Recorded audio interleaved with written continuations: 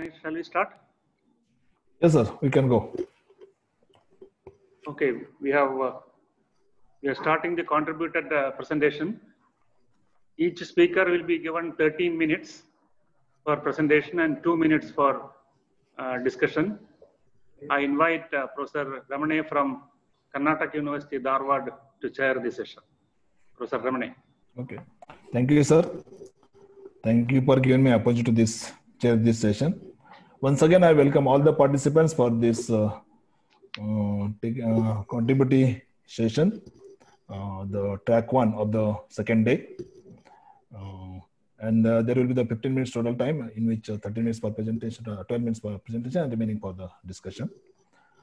May I know that the Anu Varghese is there? The paper number 38? Yes. Anu Varghese? Yes. Okay. So I invite Anu Varghese from the Kottayam and civil presenter paper on the distance, spectra, and energy of some graph classes. So please, you can go ahead.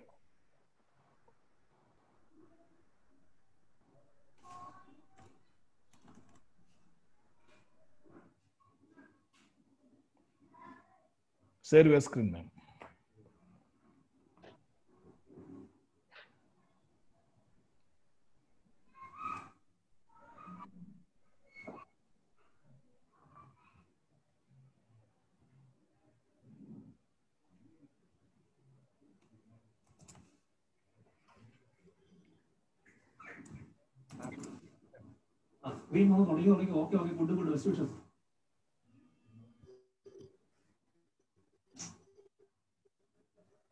Good afternoon to all. First of all, I thank the organizers for giving me an opportunity to present my research work here.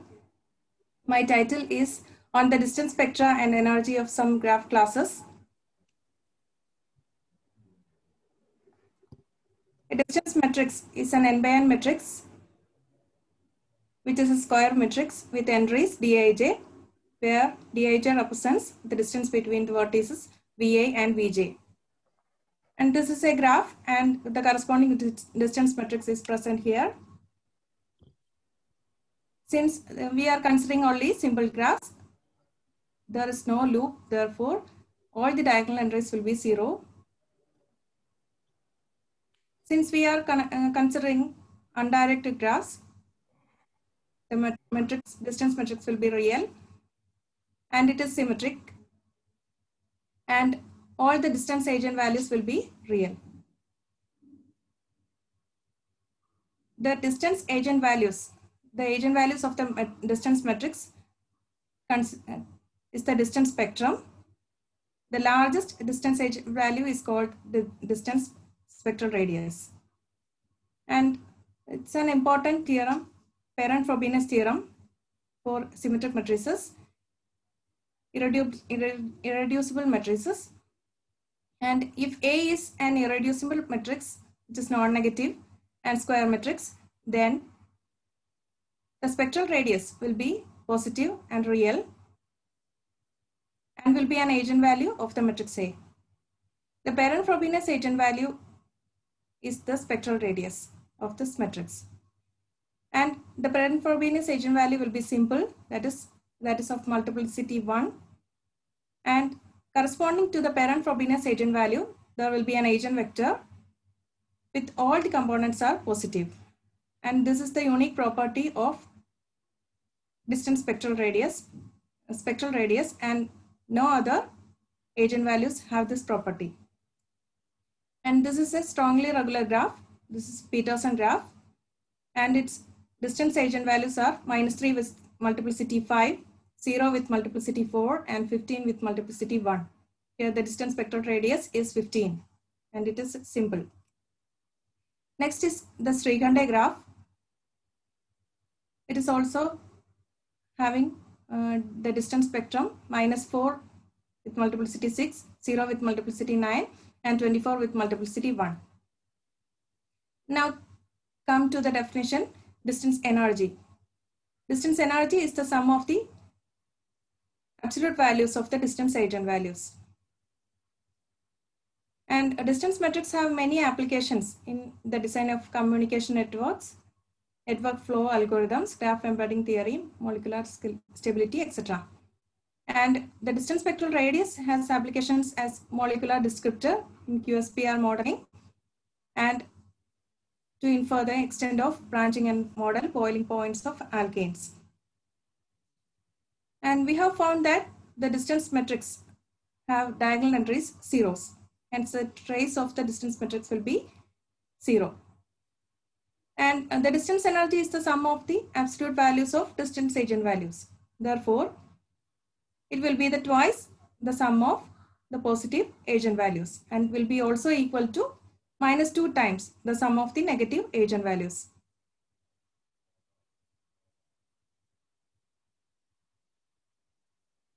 And we can see that according to the parent-Frobenius theory, the distance energy is always greater than or equal to twice the spectral radius.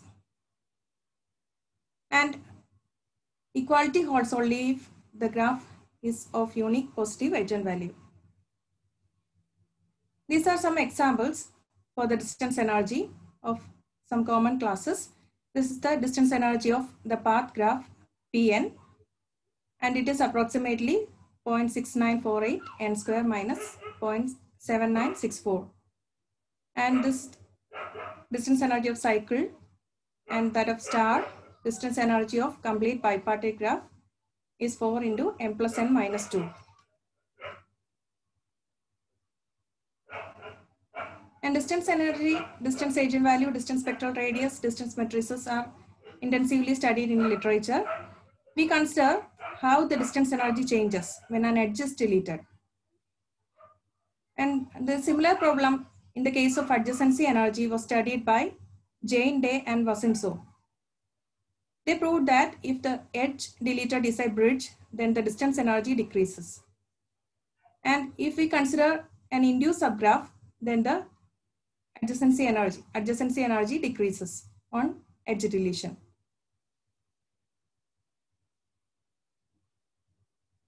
And also they found that there exist infinite families of graphs with the property that deleting a certain edge does not change the energy.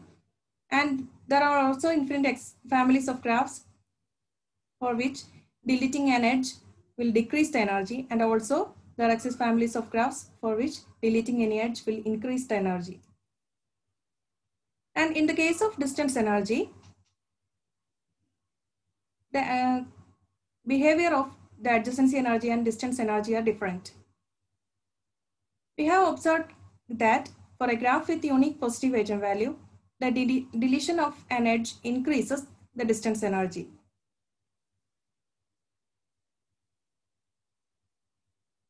These are some examples. This is the complete graph with n vertices. On edge deletion, the distance energy increases. And the case of cycle, if we delete an edge, we will get path on n vertices and the distance energy increases on edge deletion. So we commonly found many examples for which distance energy increases on edge deletion. And in the case of complete graph and the cycle, the behavior of the change of distance energy is entirely different. As n tends to infinity, the difference between the distance energy of the edge deleted complete graph and the complete graph, as n tends to infinity, this approaches to 0. But in the case of cycle, on edge deletion, the difference in distance energy tends to infinity, as n tends to infinity. And we considered the distance energy of complete bipartite graph. And complete bipartite graphs are graphs with two positive distance eigenvalues. And we have found that this distance energy is always increased on edge deletion. And we have also found examples of graphs for which distance energy decreases on an edge deletion. These are some examples. This is the edge E1. If we delete this edge, the distance energy decreases. And in the case of complete bipartite graph, we have found that it have only two positive eigenvalues. And for complete bipartite graph, the distance energy is 4 into m plus n minus 2.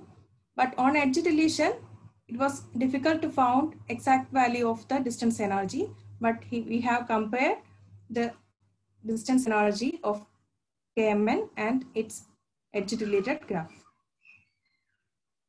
The distance eigenvalues of KMN are minus 2, KMN minus E are minus 2 with multiplicity m plus n minus 4, and 4 other roots, alpha 4, alpha 3, alpha 2, and alpha 1, which are roots of the polynomial P of x.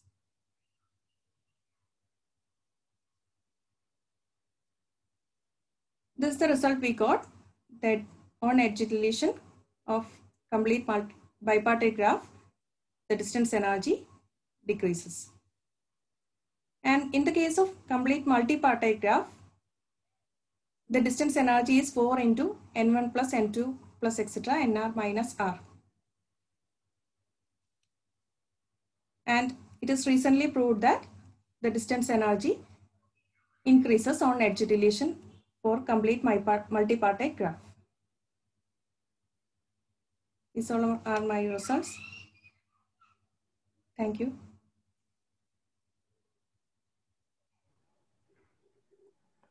Any question?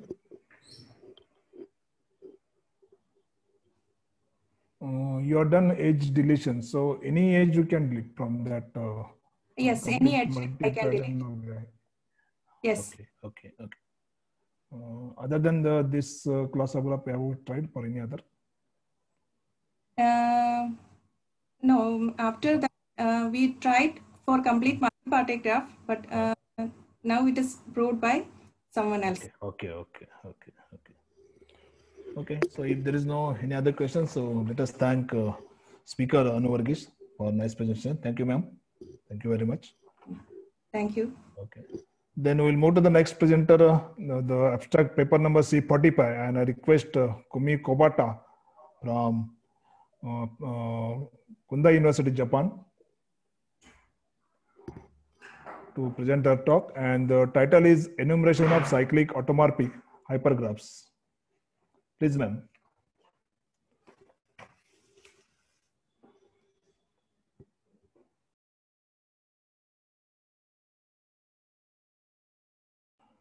Ma'am, please unmute yourself. Please unmute.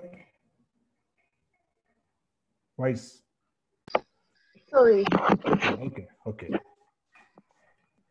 Thank you for introducing and giving me an opportunity to give a talk in this conference. Thank you also for your kind arrangement for the schedule on my talk. Our title is Enumeration of Cyclic Automorphic Hypergraphs.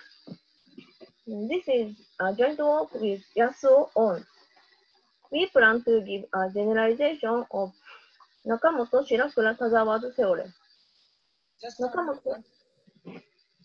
Nakamoto-Shirakura-Tazawa's theorem is a formula for enumeration on self-complementary graphs with a given number of vertices, and it was called Loyle's conjecture. We previously generalized the enumeration to edge-colored graphs. Namely, we consider the case of edge-colored bipartite graph and digraph, as well as ordinary graphs. Today's talk is for the case of hypergraphs. First, we will consider graphs. Let X be a set of n vertices. Let X2 be the set like this. Y be a set of 1 and minus 1. We consider a map F from X2 to Y. If f of ij is equal to 1, then there is not an edge between I and j. If f is minus 1, then there is an edge between I and j. This map F is called a graph with n vertices.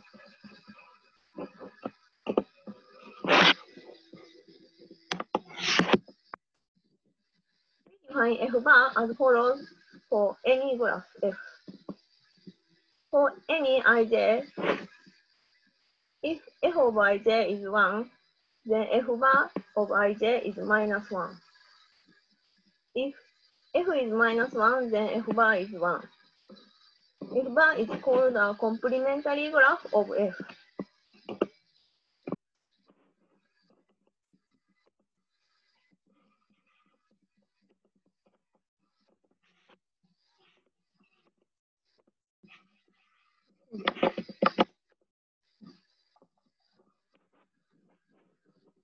In other words, f bar can be understood as a graph obtained by the action multiplying minus 1 for f.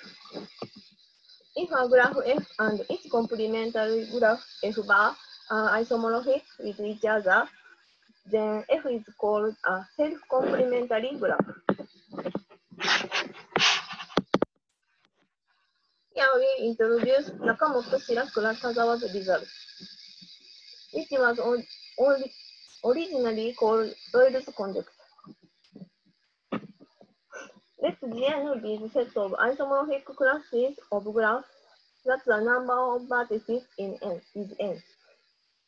Let Qf be the number of edges of graph f. Let Scn be the number of isomorphic classes of self-complementary graphs in Gn. Then they obtain this formula. The right-hand side can be understood as difference of the number of isomorphic classes having even number of edges and odd number edges. We introduce an example when n equals 4. The number of isomorphic classes is 11. Here are the 11 representatives. The number of isomorphic classes which have even edges is 6. In fact, we can easily 1, 2, 3, 4, 5, 6. They have even number of edges. The remaining 5 graphs have edges of odd numbers. So the difference of the numbers, namely 6 minus 5 is 1.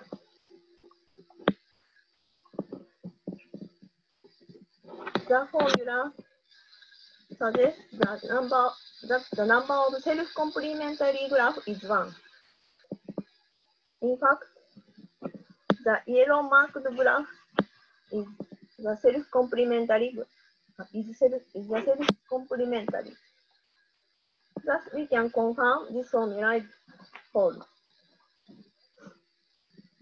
Here, we can overwrite their complementary graph by using the other color, like this.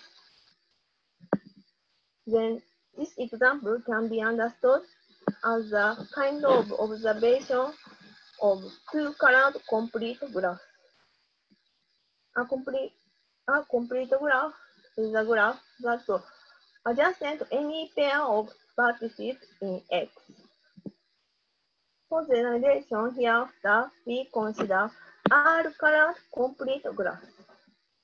And we treat Nakamoto-Shirakura-Tazawa's case as the special case of R equals 2. In the next page, we will define cyclic automorphic graph as the generalization of self-complementary graphs. After the definition, we will introduce Ono's result on the number of cyclic automorphic graphs. First, we will consider edge-colored graphs. Let X be vertex set, and X2 be the set of like this. Let zeta R be the R's primitive root of unity. And let G be a cyclic group generated by zeta R. The order of Z is R. We consider map F from X2 to Z. Let C be the color palette that the number of colors is R. If f over ij is equal to zeta r to the s power, then there is color h of zeta r to the s power between I and j. This map F is called an R-colored complete graph with n vertices. So the graph colored by one color is one of R-colored complete graphs. Next, we will define cyclic automorphic graph. Let sigma be a cyclic permutation of length R, like this. We define sigma f by sigma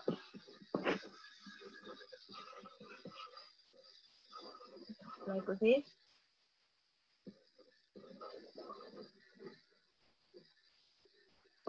For any ij, if f over ij is zeta r to the s power, then sigma f becomes zeta r to the s plus 1's power.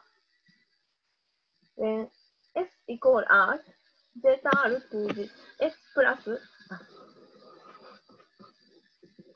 when s equal r,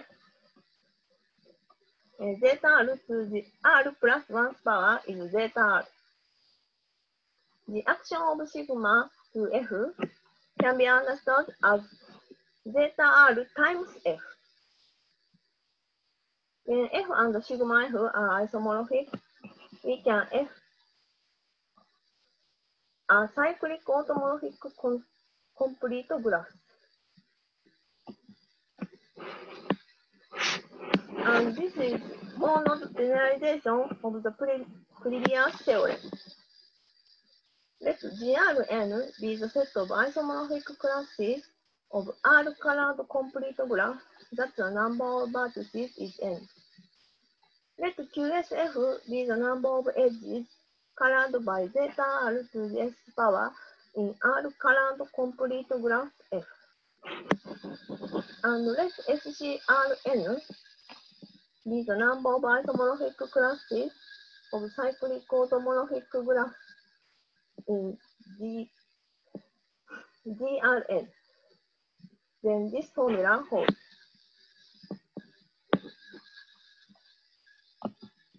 Next, we consider the case of hypergraphs. First, we define hypergraphs. Let X be a set of n vertices. H is an integer greater than 1. Let Xh be the set like this. Let Y be a set of 1 and minus 1.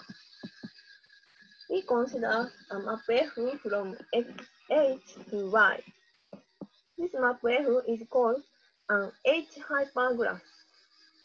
Here we introduce an example of the case n equals 4 and h equals 3.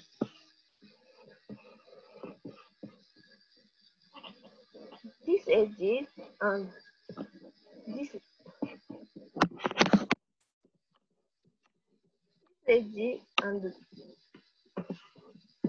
this edge and this edge are identified. Minus 1 is adjacent and colored by green. 1 is not adjacent.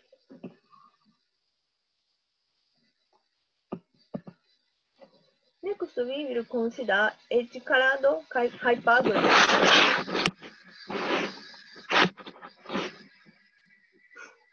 Let X be vertex set. Let XH be the set like this. And let G be a cyclic group generated by zeta r. We consider map F of XH to Z. This map F is called an R-colored complete H hypergraph with n vertices. This example is the case of n equals 4, h equals 3, r equals 3. These edges of this hypergraph are colored by 3 colors of zeta, zeta square, zeta cube, and we obtain this theorem. Let GRHN be the set of isomorphic classes of R-colored complete H hypergraph. That the number of vertices is n.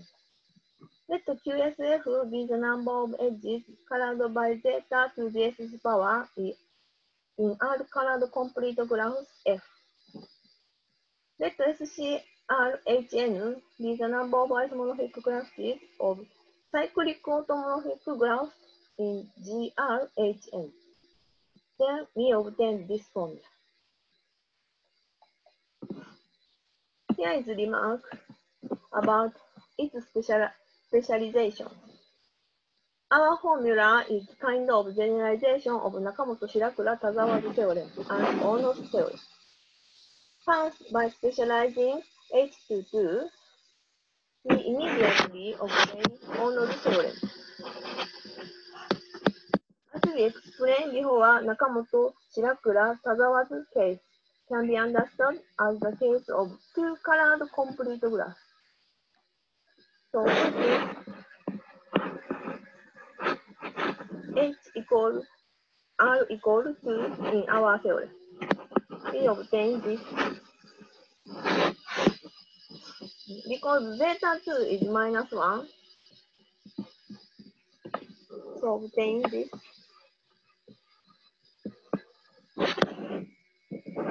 The graph colored by zeta squared is the complementary graph of F. We obtain Nakamoto-Shirakura-Tazawa's formula. Finally, we introduce the case of n equals 4, r equals 2, h equals 3 as an example of our theorem. This is a complete list of the three hypergraphs of the order 4.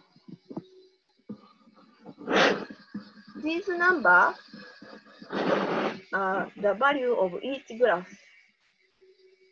Sum of all these values is 1.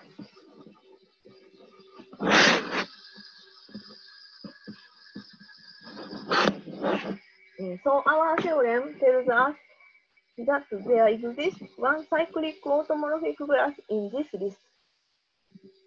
In fact, this is the only cyclic automorphic graph. So confirm our theorem for this case. Okay, I would like to stop here. Thank you very much for your attention.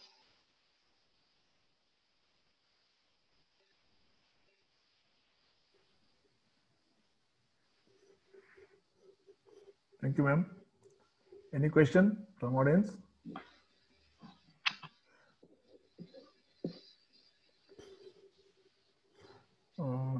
No question, ma'am. You are done for R-colored complete graph. So it is for only for complete graph, or it can be done for any other graph?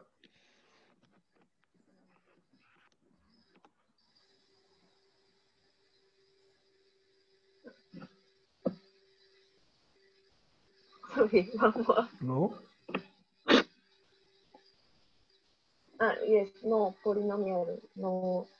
Okay. I don't know. Okay then. If there is no any other questions, so let me thank Kumi Kobata for her presentation. Thank you, ma'am. Thank you very much.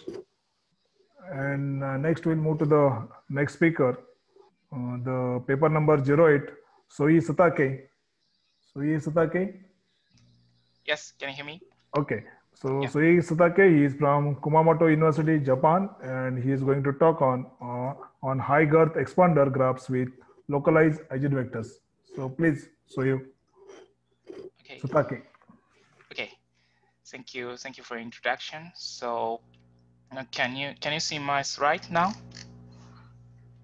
Can you see? Yeah. Okay. It is visible, yes. Okay, thank you very much. Thank you very much for introduction.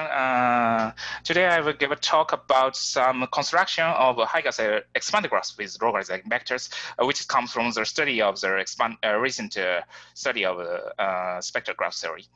And thank you very much for giving me an opportunity to present this talk, in this conference. Okay, let's start.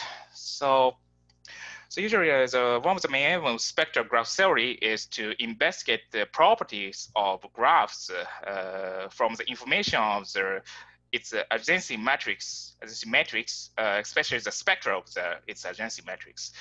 So now we shall focus, in this talk, we shall focus on the regular graph cases.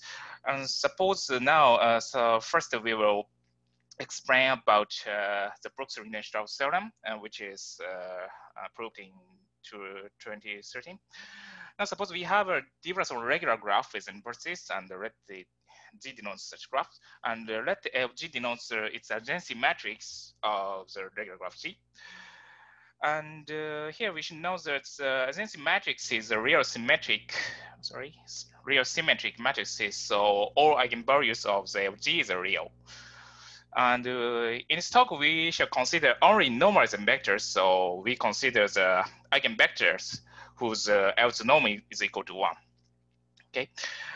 Okay, suppose it is. And then for every eigenvector, normalized eigenvector of FG, and for every real number epsilon belongs to the open interval between 0 and 1, and for every subset of its vertices, here BFZ denotes the Bartek set of the regular graph Z, such that the Vs22, which is defined as the sum of the square of Vx, which means the X entry of the eigenvector V.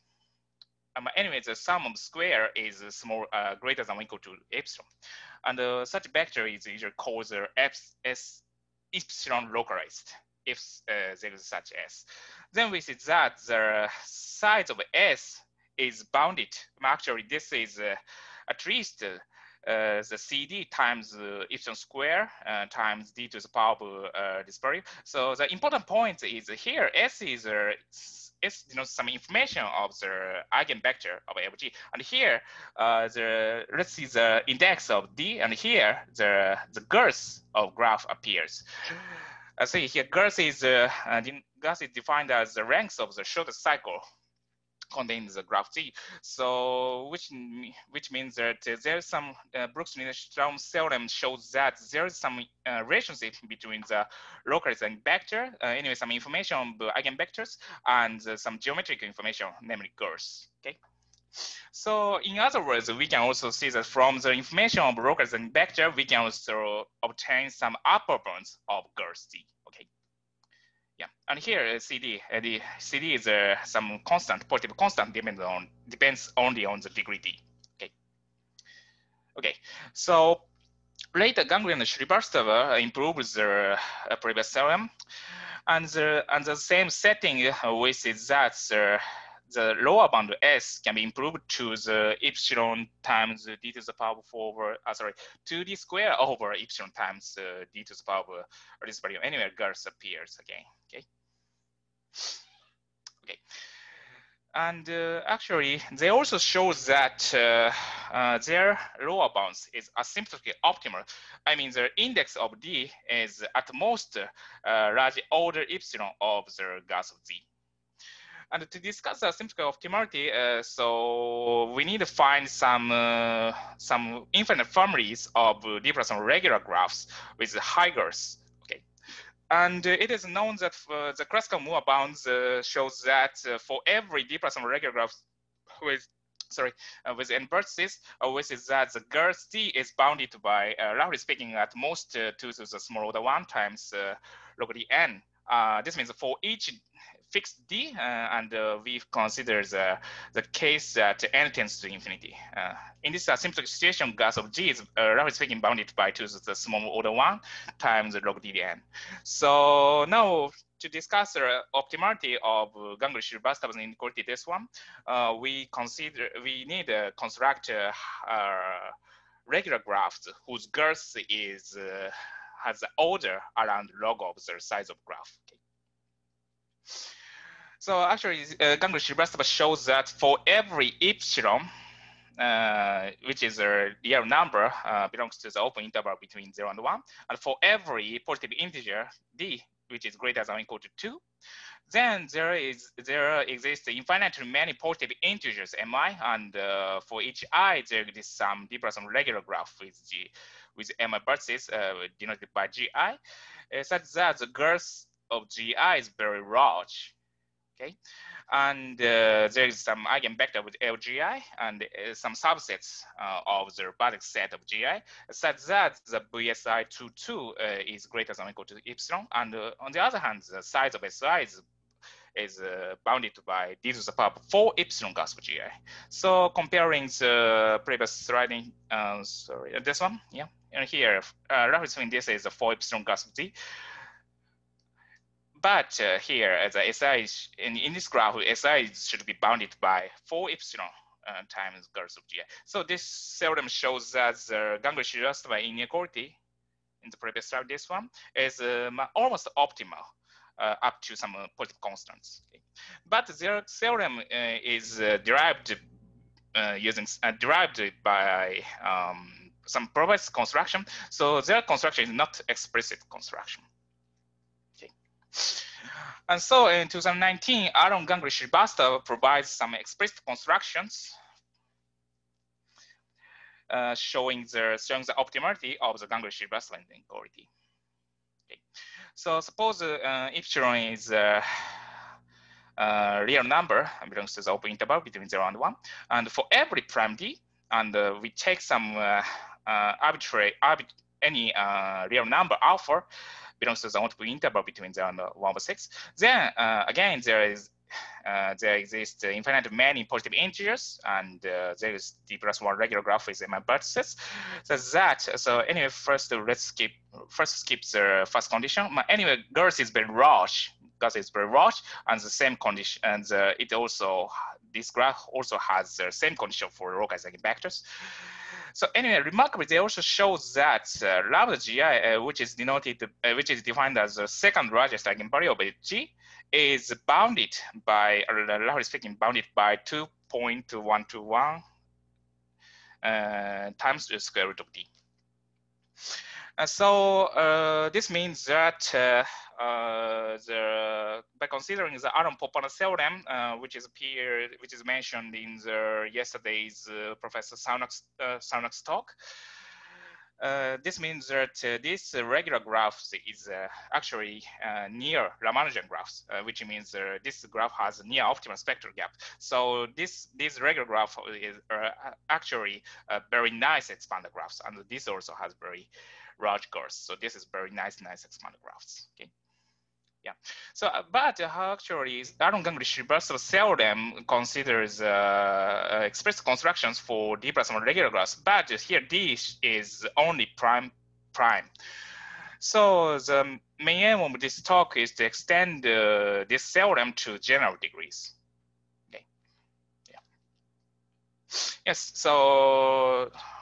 Okay, now we are ready to explain our first main theorem. Okay, so now let's forget the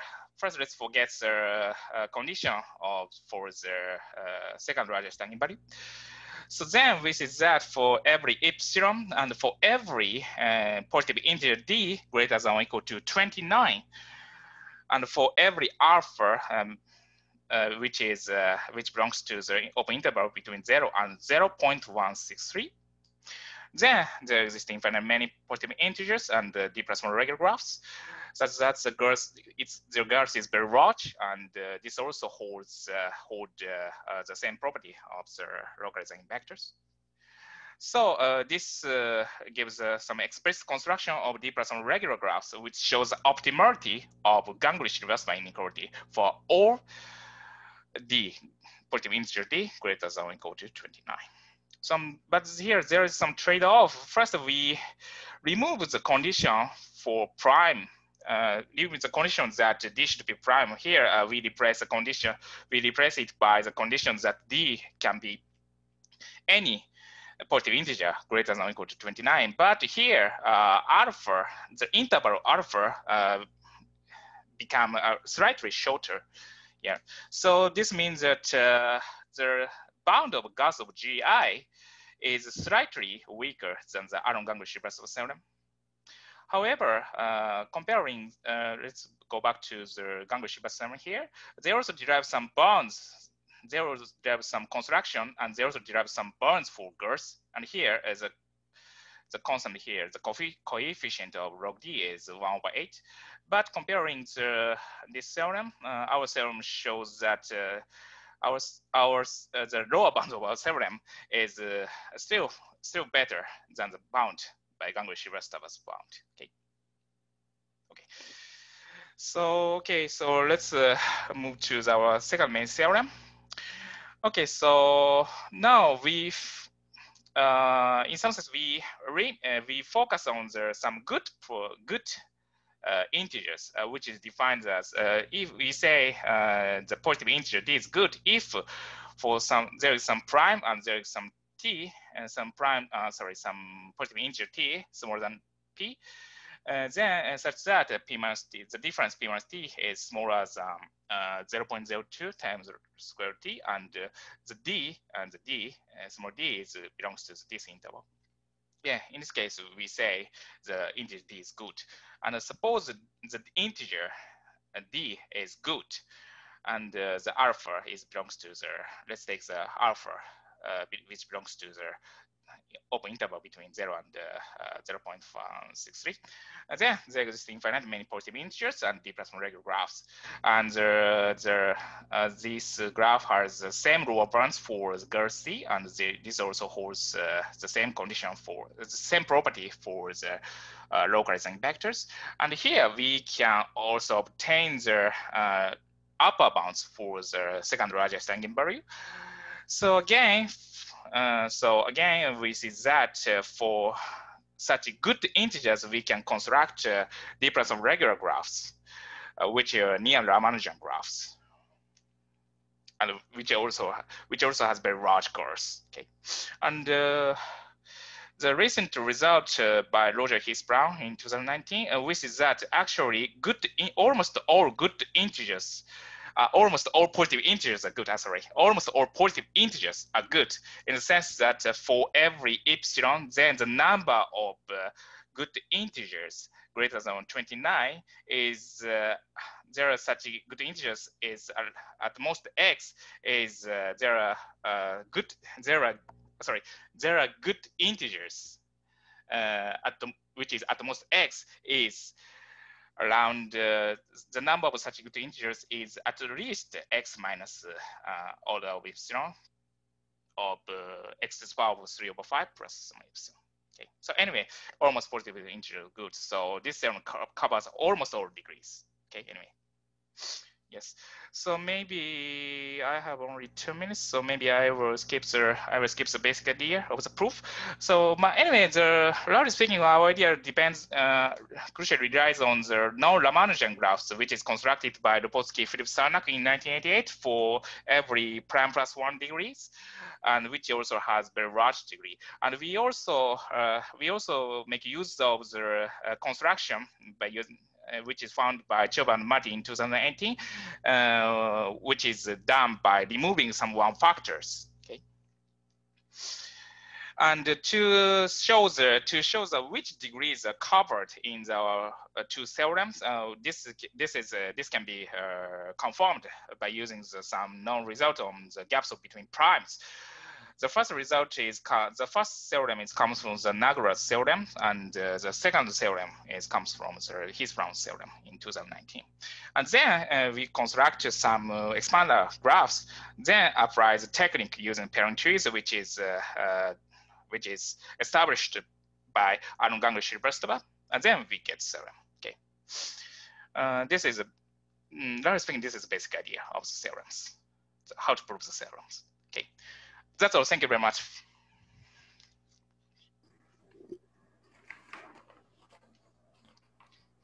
Thank you, Sir Satake. Any question?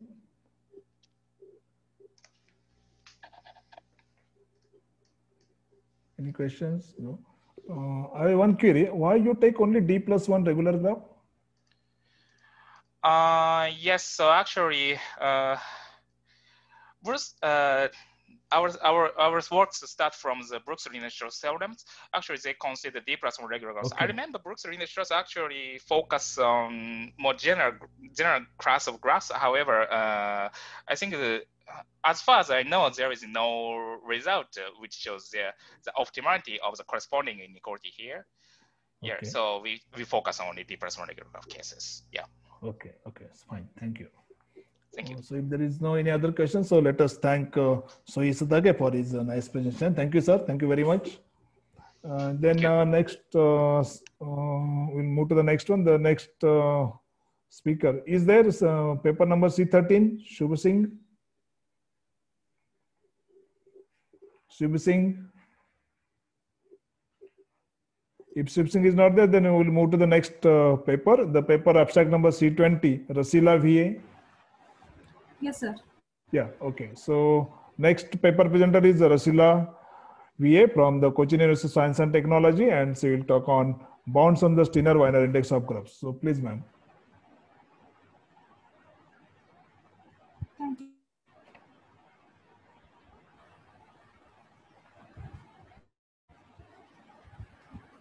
So my topic is bounds on Steiner-Wiener index of graphs. This is a work done jointly with my guide, Dr. Vivi Cherma. These are the table of contents. First, we introduce the concepts of distance, Steiner distance, and all. Then we move on to our results. We all know what is the distance in graph for a connected graph G. Distance between two vertices U and B, the length of the shortest path connecting U and B, or it can be defined as minimum size of connected subgraph containing both U and B. The Wiener index W of G is defined as summation distance between UV belong to vertex set of G. The first investigation of this distance-based graph invariant were done by Harold Wiener in 1947, who realized it as there is a correlation between boiling points of paraffins and their structure. Now, Steiner distance. Steiner distance of a graph was introduced by Charton et al. In 1989 as a natural generalization of the graph distance. It is a generalization of the usual distance concept. We define a Steiner tree for that is a subset of vertex of G.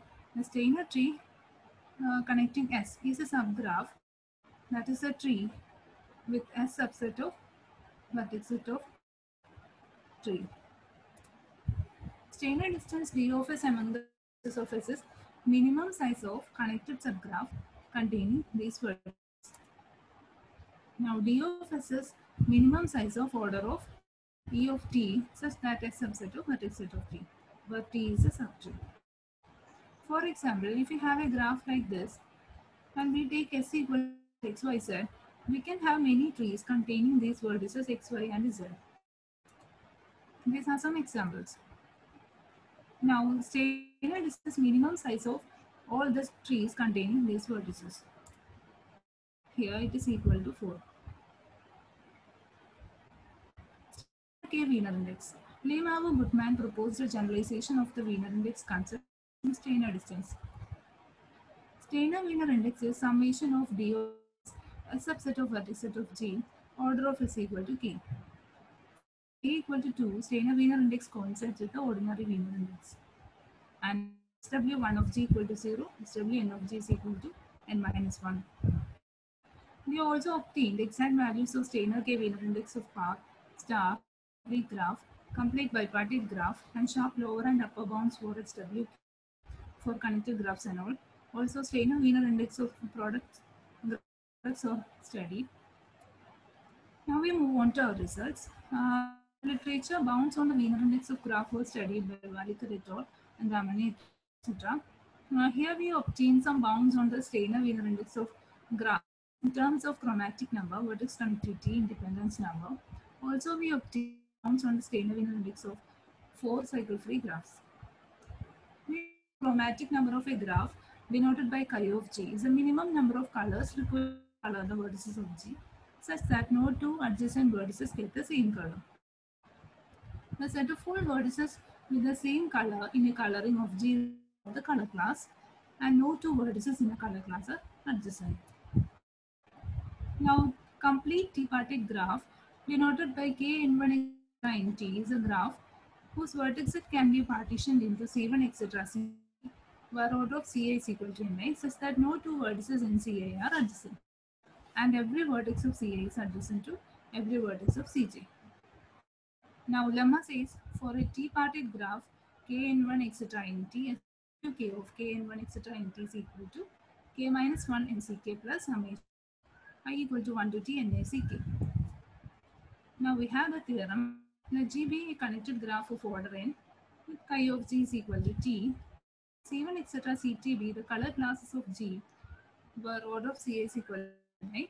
Then SWK of G greater than or equal to K minus 1 Nck summation I equal to 1 to T NaCk. And the equality holds if and only if is isomorphic to K in 1 etc. in T. This theorem is a generalization of the result. It states as follows. That is, let G be a graph of order n, chi of G is equal to T, then W of G greater or equal to n into n minus 2 by 2 plus half summation Ni square for I equal to 1 to T. And equality holds if G isomorphic to K in 1 x T. Now, the vertex connectivity of a graph is defined as minimum number of vertices whose removal from G result a disconnected or real graph.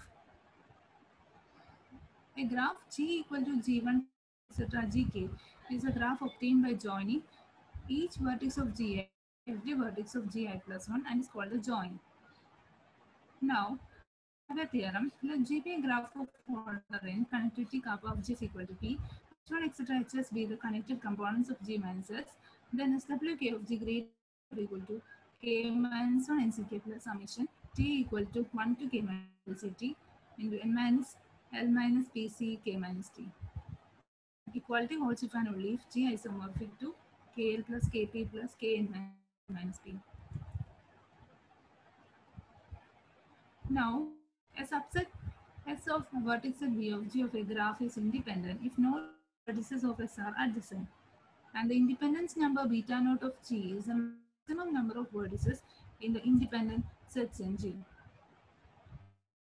And it is a result in our literature.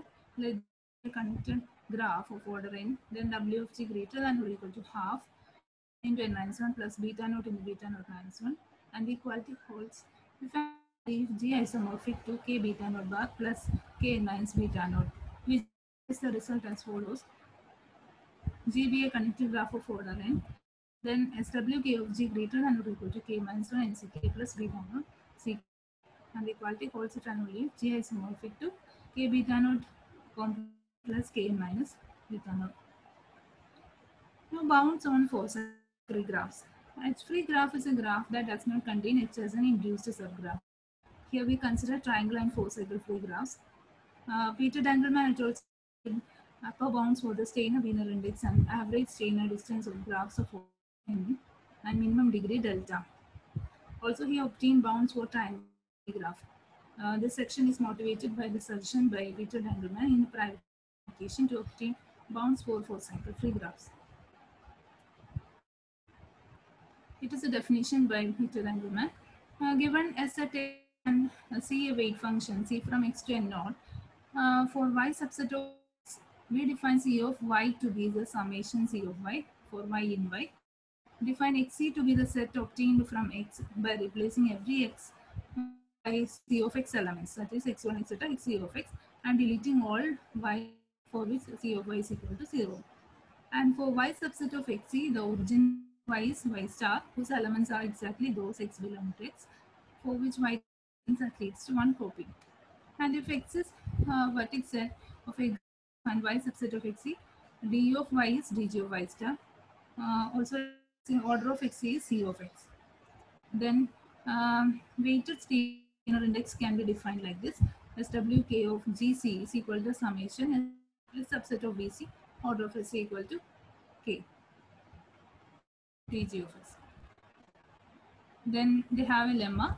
Let a tree with vertex at V, C from V to N naught be a weight function on the weight set of T such that C of V greater than or equal to C in the total weight of vertices of T, then SWKTC less than or equal to K minus 1 by K plus 1 n plus 1 by C and CK plus C minus 1 by C and CK. Now we have the following. T be a tree, LB line graph, L2 of T is equal to L of T, SV the set of vertices of T, SE is a set of edges, and SV subset of vertices of SE. SE the set of series 1, 2, SE subset of edge set of SE, then dt of SE less than or equal to DLSE plus 1 less than or equal to DL2 plus 2. The first part of which is proved by Peter Engelmann. Now, for a series C1 is equal to K12 with this is UVW of a triangle for cycle-free graph.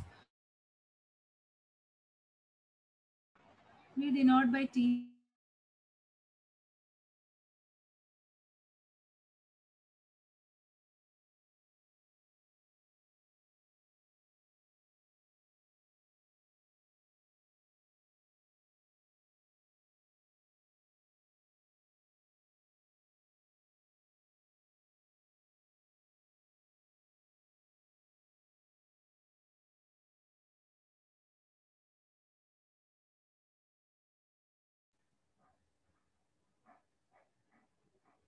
Hello.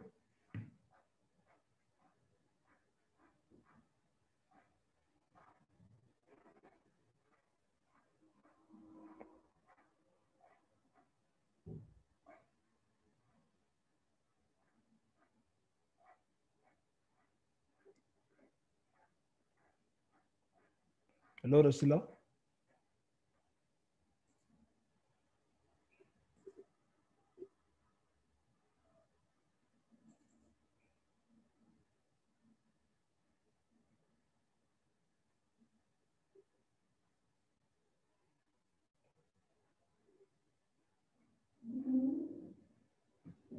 Hello, Rasila, please unmute yourself.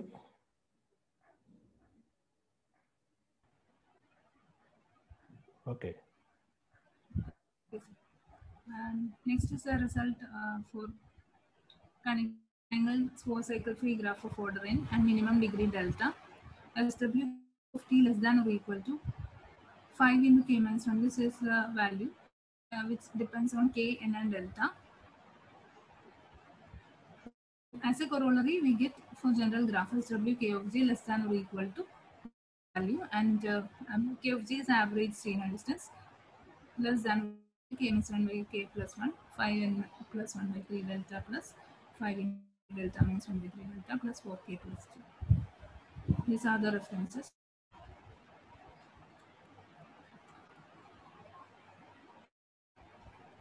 Thank you. Okay. Thank you very much. Any questions? Any questions, suggestion? Ramani, Huh? Yes. I just want to see her slide where she takes a graph and she gives the trees containing the given number of vertices. Huh. That slide I want to see. Rasila, please show that slide. Okay. Which slide is that? So you are giving example, taking a graph and Yes, sir. taking the trees with given number of containing given number of vertices. Okay, This one. this is your graph. Okay, and your tree contains X, Y, Z. Just let look X, Y, Z. These are some of trees containing these vertices X, Y, and Z. I mean that is you are taking spanning tree. Yeah, it is spanning tree. You are taking spanning tree. Because you say containing X, Y, Z, there's that tree, I can still have a tree containing your X, Y, Z, but in need not the spanning tree. But in your calculation, It's not a spanning tree. It need not be a spanning tree. but in No. this, Because only a tree contains these vertices X, Y, and Z. No, I need not contain a vertex W. okay, that is need not be a spanning tree. It need not be a spanning tree. Okay. Okay, thank you. Okay. Thank you. Any other question? Can I ask one question? Yeah, yeah. Okay, so thank you for very interesting talk. And so you derived some bounds for Steiner-Wiener index, right? And you also mentioned some relationship between some graph invariant and Steiner-Wiener index, right? Of such as chromatic number or independence numbers. From your okay, so my question is.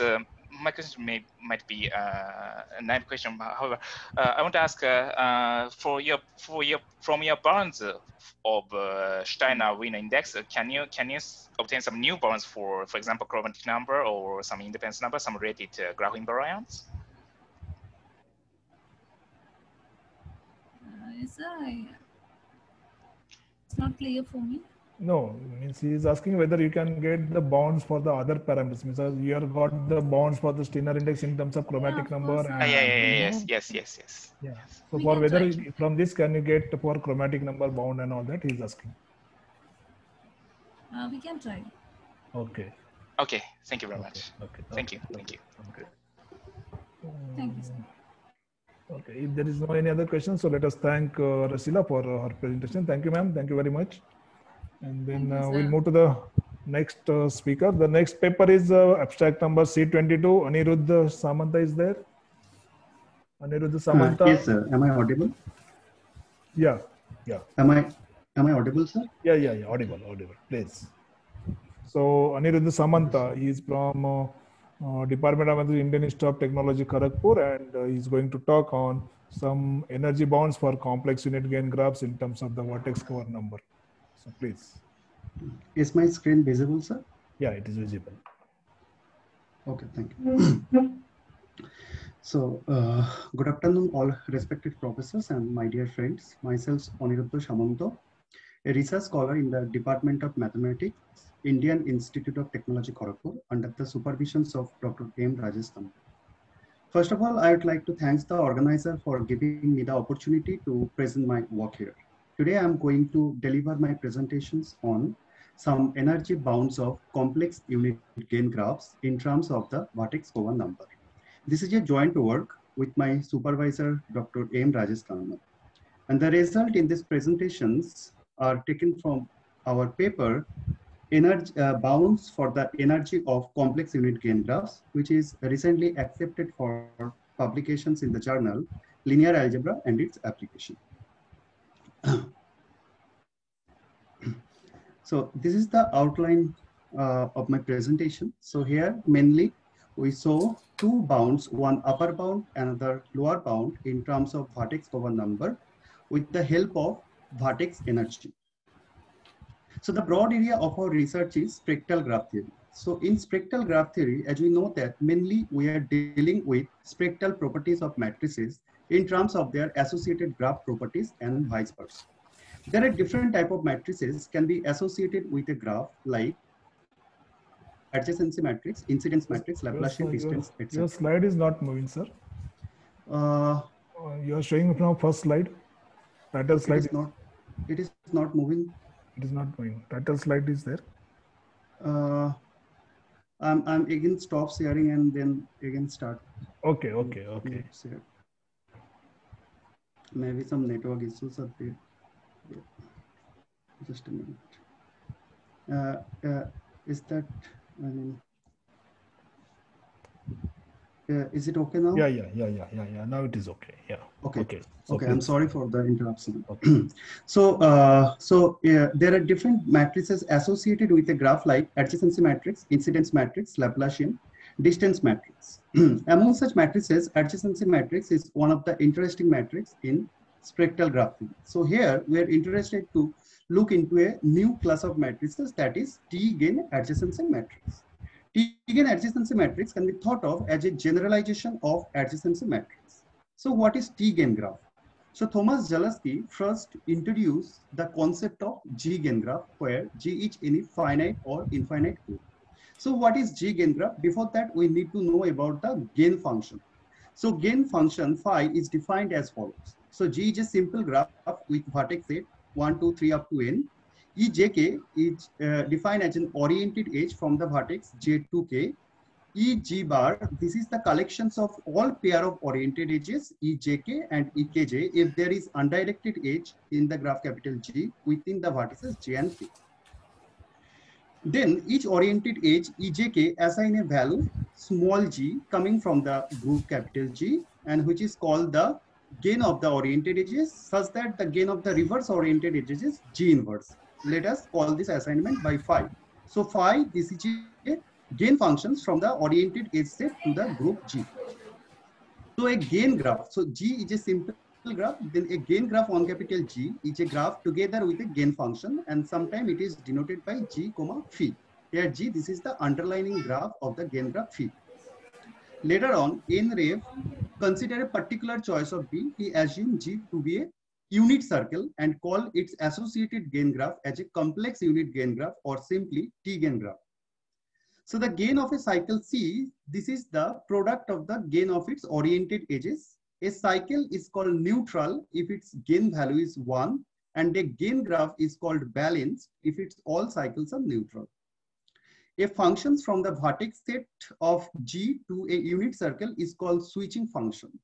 So two T gain graph phi1 and phi2 on the same underlining graph G are said to be switching equivalent if there exists a switching function zeta so that one can be switches to the other with the help of the switching function.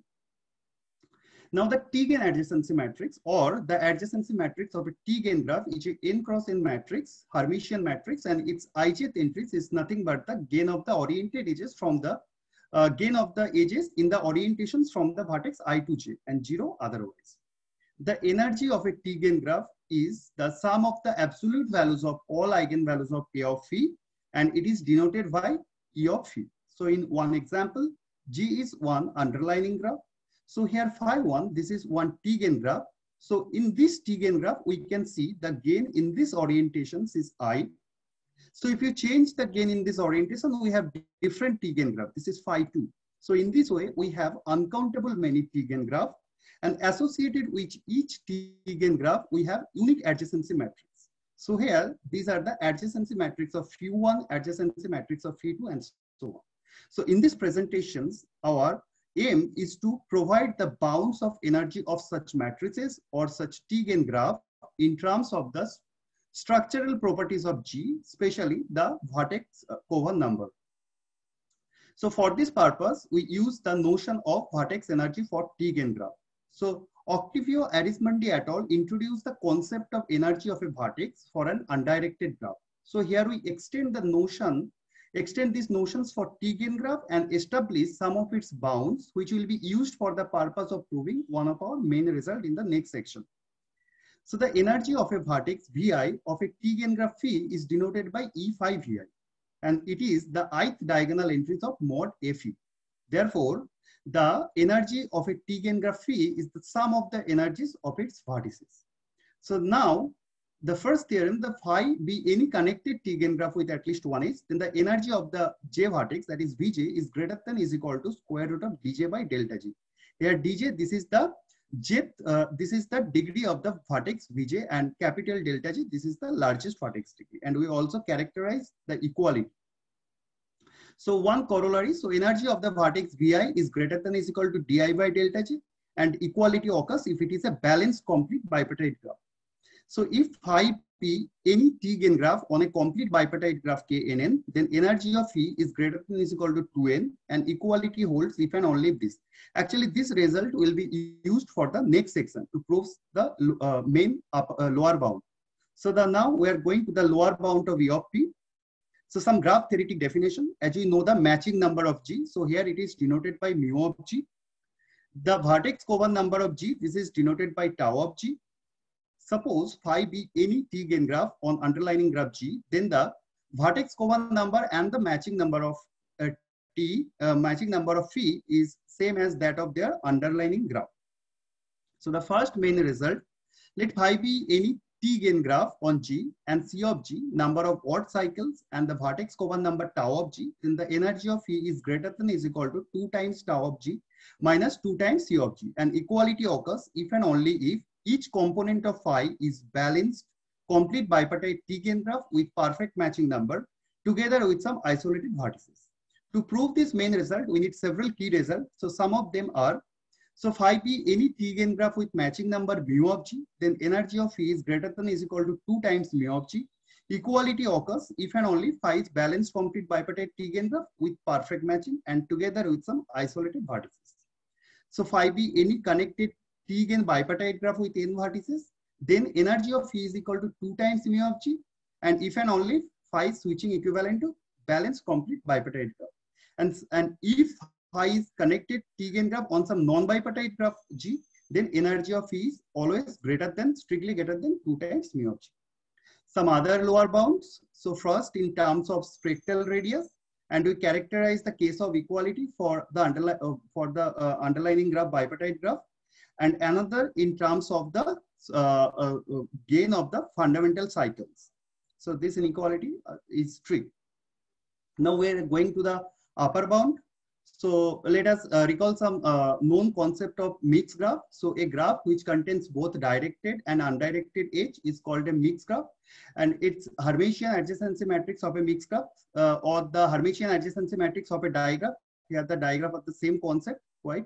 So then its Hermitian adjacency matrix is a n cross n Hermitian matrix, and its PQ entries is 1 if within the vertices P and Q there is an undirected edge. If the directions of the edge from P to Q, then value is I. If from Q and 0 otherwise.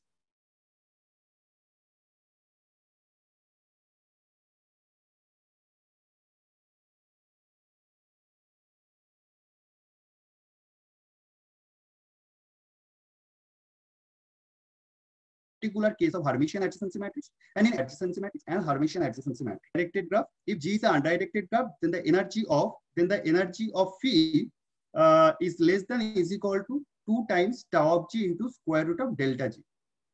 And equality occurs if and only if G is disjoint union of tau G copies of star together with some isolated vertices.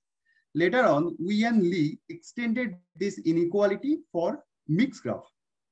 So if DG be a mixed graph, then the Hermitian energy is less than or is equal to 2 times tau of G into square root of delta G. And he posed the equality part as an open problem. So characterize all mixed graph which makes the equality in 3 folds. So our final result is to solve this problem completely even for the more bigger context. So here we extend the above results for T-gain graph, and further we characterize all T-gain graphs for which upper bound is attained, and this characterization completely solves the said open problem. So if phi be any T-gain graph with vertex cover number tau of G and maximum vertex degree delta G, then energy of phi is less than or is equal to 2 times tau G into square root of delta G, and equality occurs if phi is disjoint union of tau G copies of balanced T-gain graph and together with some isolated vertices. These are the references. And this is the paper where the result is taken from. Okay, thank you. Aniruddha, any questions?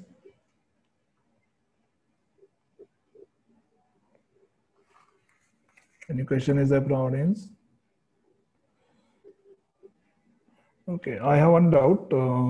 You are taking this gain graph with directions, correct? So you may get different gain graphs? No, sir. Actually, the definition says that, I mean, for the concept of gain graph, we are not taking basically the direction here. So here we consider an undirected edge as a both oriented edge, and we define the value in a way that if in one orientation the value is G, then the reverse orientation the value is G inverse. That is the concept. So the graph is basically, it's not a directed graph. It is undirected graph. Okay. Yes, sir. Okay. Thank you. So if there is no any other questions, so let us thank Aniruddha for his presentation. Thank you, Aniruddha. Thank you, sir. And then next we will move to the next speaker. The paper number C46, Dipti Chandran is there? Yes, sir. I am here, sir. Okay. So Dipti Chandran is from the Rajagiri School of Engineering Technology, Kerala, and she is going to talk on some eigenvalue properties of uniform hyperstar using recurrence relations. So please, ma'am. Sir, can you see the screen, sir? Yeah. Okay, thank you, sir. First, I thank the organizers for You, selecting me to you present can my make this paper. full screen. You can make, ma'am.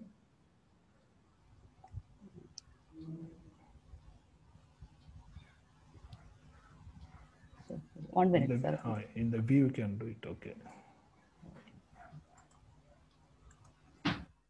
So is it okay, sir? Yeah. Yes. Okay. Go ahead.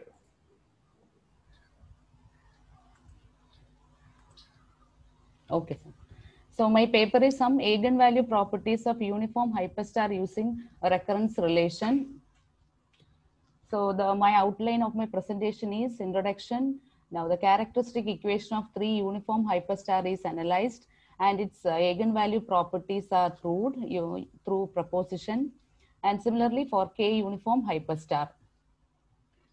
So before defining the hyperstar, the hypergraphs, they are the extensions of graphs which consist of vertices and edges.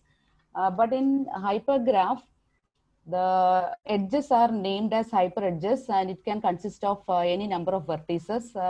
It is a continuous closed curve. So an example is given. That is three hyper edges are given with E1, E2, E3 and vertices from V1 to V8 are there. Now, uniform hypergraph is a hypergraph in which all the edges will have the same number of vertices. Now, moving to hyperstar is another type of hypergraph in which all the hyper edges, it will intersect at a single vertex, and this single vertex is known as the star of the hyperstar.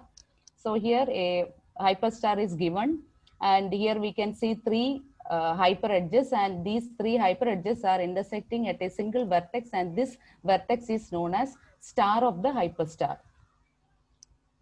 Now moving to K uniform hyperstar. So it is this hyperstar consists of all the hyper edges having same number of vertices, and it is equal to K. And an example is given here, that is 3 uniform hyperstar. And here 2 hyper edges and all are having the same number of vertices equal to 3. Now here the coefficients of characteristic equations are studied in this paper, and for that neighborhood of vertex is defined. So a neighborhood of a vertex is defined as the collection of vertices in the adjacent hyper edges of Vi. The number of vertices of neighborhood of vertex Vi is denoted by small n of Vi. So to the hypergraph that we have seen earlier, so the neighborhood of vertex of V1, it is this V1 belongs to E1. So, and this hyper edge is adjacent to this E2 also. It is intersecting with E2. So neighborhood of V1 is V1, V2, V3, V4, V5. And when we define the neighborhood of V4, it is this hyper edge is adjacent to E1 and E2. So neighborhood of V4 is equal to all the vertices from V1 to V8.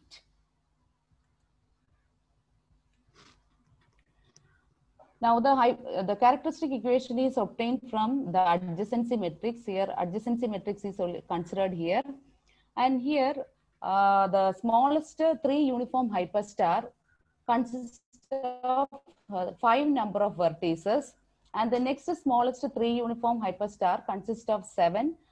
Then the third one will be 9, 11, etc. And generally I represented the number of vertices as 2n plus 5, where n varies from 0, 1, 2, 3, etc. And correspondingly, the number of edges are 2, 3, 4, etc. Now, for a 3 uniform hyperstar, I have taken E as the number of edges and n as the number of vertices. And each of the characteristic equations are found out. That is for n equal to 5, E equal to 2. So this is the 3 uniform hyperstar with 5 number of vertices and 2 edges. 2 hyper edges. So this is the characteristic equation obtained. Then for n equal to 7, E equal to 3. So this is the characteristic equation that is calculated. For n equal to 9, E equal to 4, this one. Similarly, for n equal to 11, E equal to 5. So now from the adjacency matrix, the row sum is also equal to n of vi minus 1. N of vi means it is the number of vertices in the neighborhood of vi minus 1. And some of the observations are obtained, some of the results are obtained. So minus 1 is an eigenvalue for all the characteristic equation. And the constant term is equal to this one, minus 1 raised to e plus 1 n of vs minus 1. Vs means the star of the hyperstar. The coefficient of lambda is obtained like this. Then coefficient of lambda square, then coefficient of lambda cube, then coefficient of lambda raised to n minus 5 is obtained like this. And then coefficient of lambda raised to n minus 3, coefficient of lambda raised to n minus 2. Now the other 9 and 10, they are trivial. So that is the coefficient of lambda raised to n, that is since the main diagonal elements of adjacency matrix are 0, it is always 0. So the last is also minus 1 raised to n, that is also trivial. Now all these observations are tabulated and we have verified for some number of n and d. So for n and d, we have verified all these results and they are true. And there is a continuation of the table. And based on this, some of the coefficients are proved through recurrence relation. The general form of an n degree characteristic equation is taken like this: minus lambda raised to n plus cn minus 1 lambda raised to n minus 1 plus cn minus 2 lambda raised to n minus 2 plus etc. plus c1 lambda plus c naught. So for the coefficient of lambda raised to n minus r is taken as cn minus r. And the sum of eigenvalues of a 3 uniform hyperstar is 0, that is clear. Now the proposition, all the propositions are proved by mathematical induction, and this is the constant term, so there is a determinant, and determinant is given by C naught, and this 2k plus 5, it is the number of vertices for a 3 uniform hyperstar, and it is equal to minus 1 raised to k plus 1 into 2k plus 2. And this is the recurrence relation used here. It is C naught of 2k plus 5 equal to minus 1 raised to k plus 1 into C naught of 2k plus 3 modulus of C naught of 2k plus 3 plus 2, where C naught of 5 is equal to minus 4. And the proof is by mathematical induction. Now next, proposition 2. The sum of the product of two eigenvalues of a 3 uniform hyperstar is given by Cn minus 2 of, that is, it is the coefficient of lambda raised to n minus 2 of 2k plus 5 is equal to 3 into k plus 2, where 2k plus 5, it is the number of vertices, and then the recurrence relation used is Cn minus 2 of 2k plus 5 equal to Cn minus 2 of 2k plus 3 plus 3, where Cn minus 2 of 5 is equal to 6. So again by mathematical induction. Now the third proposition is sum of the product of 3 eigenvalues of a 3 uniform hyperstar. It is given by Cn minus 3 of 2k plus 5 is equal to 2k plus 2. And here the recurrence relation used is Cn minus 3 of 2k plus 5 equal to Cn minus 3 of 2k plus 3 plus 2, where Cn minus 3 of 5 equal to 4. Again proved by mathematical induction. Then the fourth proposition, the sum of the product of 4 eigenvalues of a 3 uniform hyperstar is Cn minus 4 of 2k plus 5 equal to minus 5 by 2 into k plus 1 k plus 2. The recurrence relation is Cn minus 4 of 2k plus 5 equal to modulus of Cn minus 4 of 2k plus 3 plus 5 into k plus 1, where Cn minus 4 of 5 equal to minus 5. Now fifth one, the sum of the product of 5 eigenvalues of a 3 uniform hyperstar is Cn minus 5 of 2k plus 5 is equal to minus 2 into k plus 1 k plus 2, and the recurrence relation is Cn minus 5 of 2k plus 5 equal to minus of mod Cn minus 5 of 2k plus 3 plus 4 into k plus 1, where Cn minus 5 of 5 equal to minus 4. Now moving to k uniform hyperstar. And so here the smallest K uniform hyperstar is the 3 uniform hyperstar. We have seen that the minimum number of vertices is equal to 5. So the general form of number of vertices of a K uniform hyperstar is n equal to m plus 1 into K minus m plus K minus 1, where m varies from 1 to 3, etc. So m are positive integers. Now here the coefficient of lambda raised to n minus r is taken as p n minus r. Here n is the number of vertices of K uniform hyperstar. Now before proving the proposition, we have verified for 3 uniform hyperstar, for 4 uniform hyperstar, and for 5 uniform hyperstar. For K equal to 3 already we have seen it earlier, and in that I mentioned only 2, that is we are going to prove the these 2 results only for K uniform hyperstar. Now for K equal to 4, that is for a K uniform hyperstar, the smallest number of vertices is 7. So here this is the characteristic equation we obtain, and these are the 2 corresponding coefficient, lambda raised to 5, lambda raised to 4. So for n equal to 10, the characteristic equation is like this, and for n equal to 13, we'll be getting like this. Similarly, we have done the same for K equal to 5 also. So we are getting this characteristic equation. Now we have presented the 2 propositions. That is, we have proved for lambda raised to the coefficient of lambda raised to n minus 2 and lambda raised to n minus 3. And the sum of the product of 2 eigenvalues of a K uniform hyperstar is given by T n minus 2 of m plus 1 K minus m plus K minus 1. So this represents the number of vertices in a K uniform hyperstar, equal to K by 2 into m plus 2 K minus m minus 2. So sorry, it is repeated, where m equal to 1, 2, 3 with the recurrence relation P n minus 2 of m plus 1 K minus m plus K plus, K minus 1 is equal to P n minus 2 of m plus 1 K minus m plus K into K minus 1 by 2, where P n minus 2 of 2K minus 1 equal to K into K minus 1. So this is also proved by mathematical induction.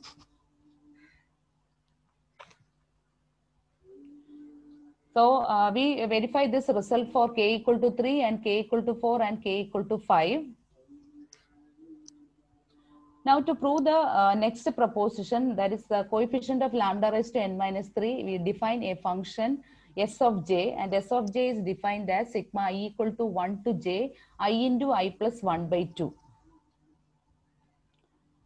So S of 2 and S of 3 is calculated. Now sum of the product of 3 eigenvalues of a K uniform hyperstar is given by P n minus 3 of m plus 1 K minus m plus K minus 1.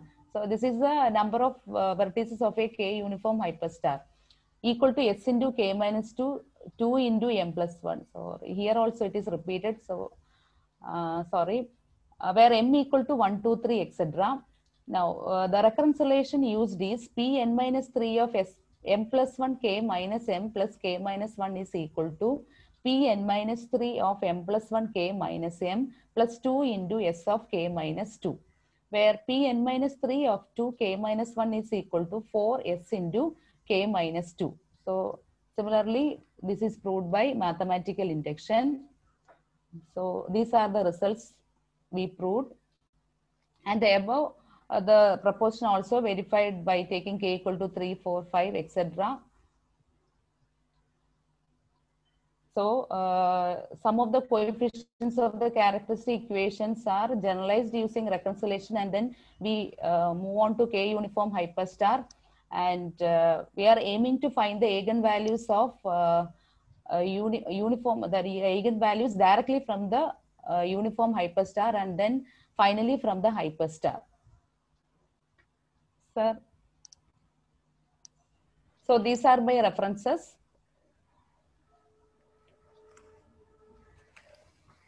Thank you, sir. Okay, thank you, Dipti Chandran. Any question? Can I ask questions? Yeah. Yes. I want to know how you define the adjacency matrix of a hypergraph. sir. 1 minute. 1 minute, ma'am.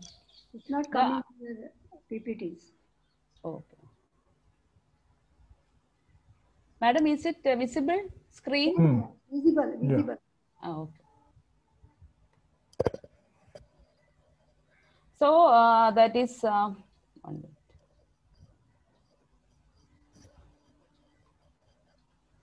Okay. So here V1, V2, V3. So for V1, we put 0. I want to know what is the size of the adjacency matrix order? It is equal to the number of vertices. Number of vertices. Okay, then how you join? How you put the entries in AI? How you put the entries? How you put the entries in AIJ? I didn't understand, ma'am. Entries in the No. What will be the entries in the matrix? Zeros and 1. How you put that?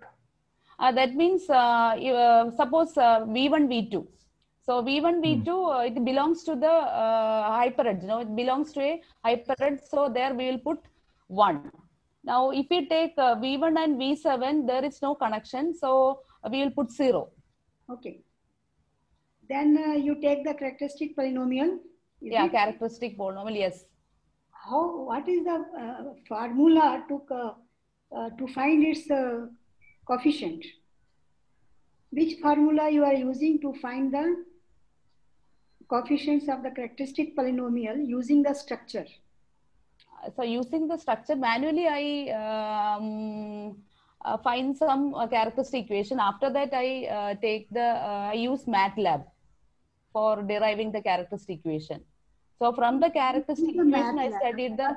My question is, because we don't, Ramane knows very well. Okay.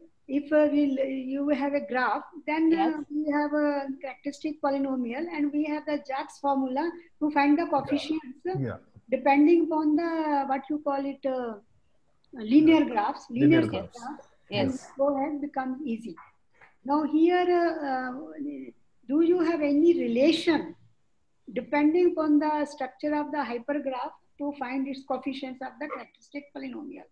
No, for directly it is, I didn't get any formula. Using only from the. Did you try also? I am trying, ma'am. Because what I feel. But the thing is that here the hyperedge can consist of any number of vertices. So here we cannot get a specific order for that is specific pattern for it.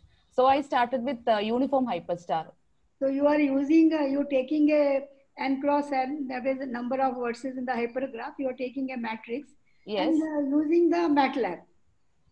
Yeah, for complex one, I use the MATLAB. Other than that, I calculated manually. Hypergraph, the adjacency matrix will be of high order. And if you have a MATLAB, you can use it. But if I give you a, have even this... Bigger size. Yeah, if it is a bigger size. Yeah. I think what I don't know much about this one. I think Ramesh will be able to comment. Yeah, means in ordinary this graph, there is a formula to get the coefficients. Yeah, yes, it is there, sir. Graph theory for the graphs. Yeah, yes. Okay. Yeah, no. minus 1 raised to r raised to I into 2 raised to ci. Yeah, for a graph, so like that, whether it, so like that for hypergraph, whether it is there or you have tried like this? No, not it, sir. Not it, sir. Did you search? Okay. Yeah, I searched, ma'am, but I am not able to get that. Other thing, what is your smallest uniform hypergraph? Smallest? Uniform hypergraph. Uniform. That is the 3 uniform hyperstar. 3. Why 3? I can give you 2 uniform hypergraph. 2 because just 3 vertices. That is the smallest uniform hypergraph. Why you are taking 5 vertices? That becomes a graph. No, what every graph is a hypergraph. Yeah. That is so I am not concentrating on graph. So graph is the smallest uniform hypergraph is only on hypertree is only on 5 vertices. Yes, ma'am. Even ordinary star also you can take, no? As I yes, definitely. Star is also you can take. Yes, now from here, see what happens. Since you are dealing only with stars, okay? Yes. You take the ordinary star. Okay. Then see, in order to find that coefficient, you see what will be your linear subgraphs. Yes. Which are the most important component to find the coefficient, the characteristic polynomial. So in this case, in graphs, that is the linear hypergraph is on a given number of vertices, let's suppose 3, the cycle or K2. Yeah. Okay. Yes. But here it will be, I think, hyperedge. Hyperedge will be cycle. Yes. So -1 raised to the power something and 2 raised to the power CL. CL is the number of cycles. That is no way, that's always 1. So -1 raised to the power something, you have to find out. Yeah. So I think that will give, and your every graph is your, I will say every star is your smallest uniform hypergraph. Yes. And I don't think we should agree your smallest uniform hypergraph is on 5 vertices. Ma'am, I told that for with respect to hyperedge, I told that it is the 3 uniform hyperstar. Once you read Harari, that Burge's book, even he says every graph is a hypergraph. Okay, yes, ma'am. Every graph is a hypergraph. So what happens? The results which you come, see, many results from graphs comes to hypergraphs. Yeah. Yes. Okay. Now you have to see the results which is already there for graphs. Finding the characteristic polynomial and this one, how to find its coefficients using how far the Zaks formula is going to work. For this hypergraph. Yeah. For this hypergraph. Hypergraph. That we can see. Do you agree with me? Yeah. Correct it is. Okay. Because that should give you the clue.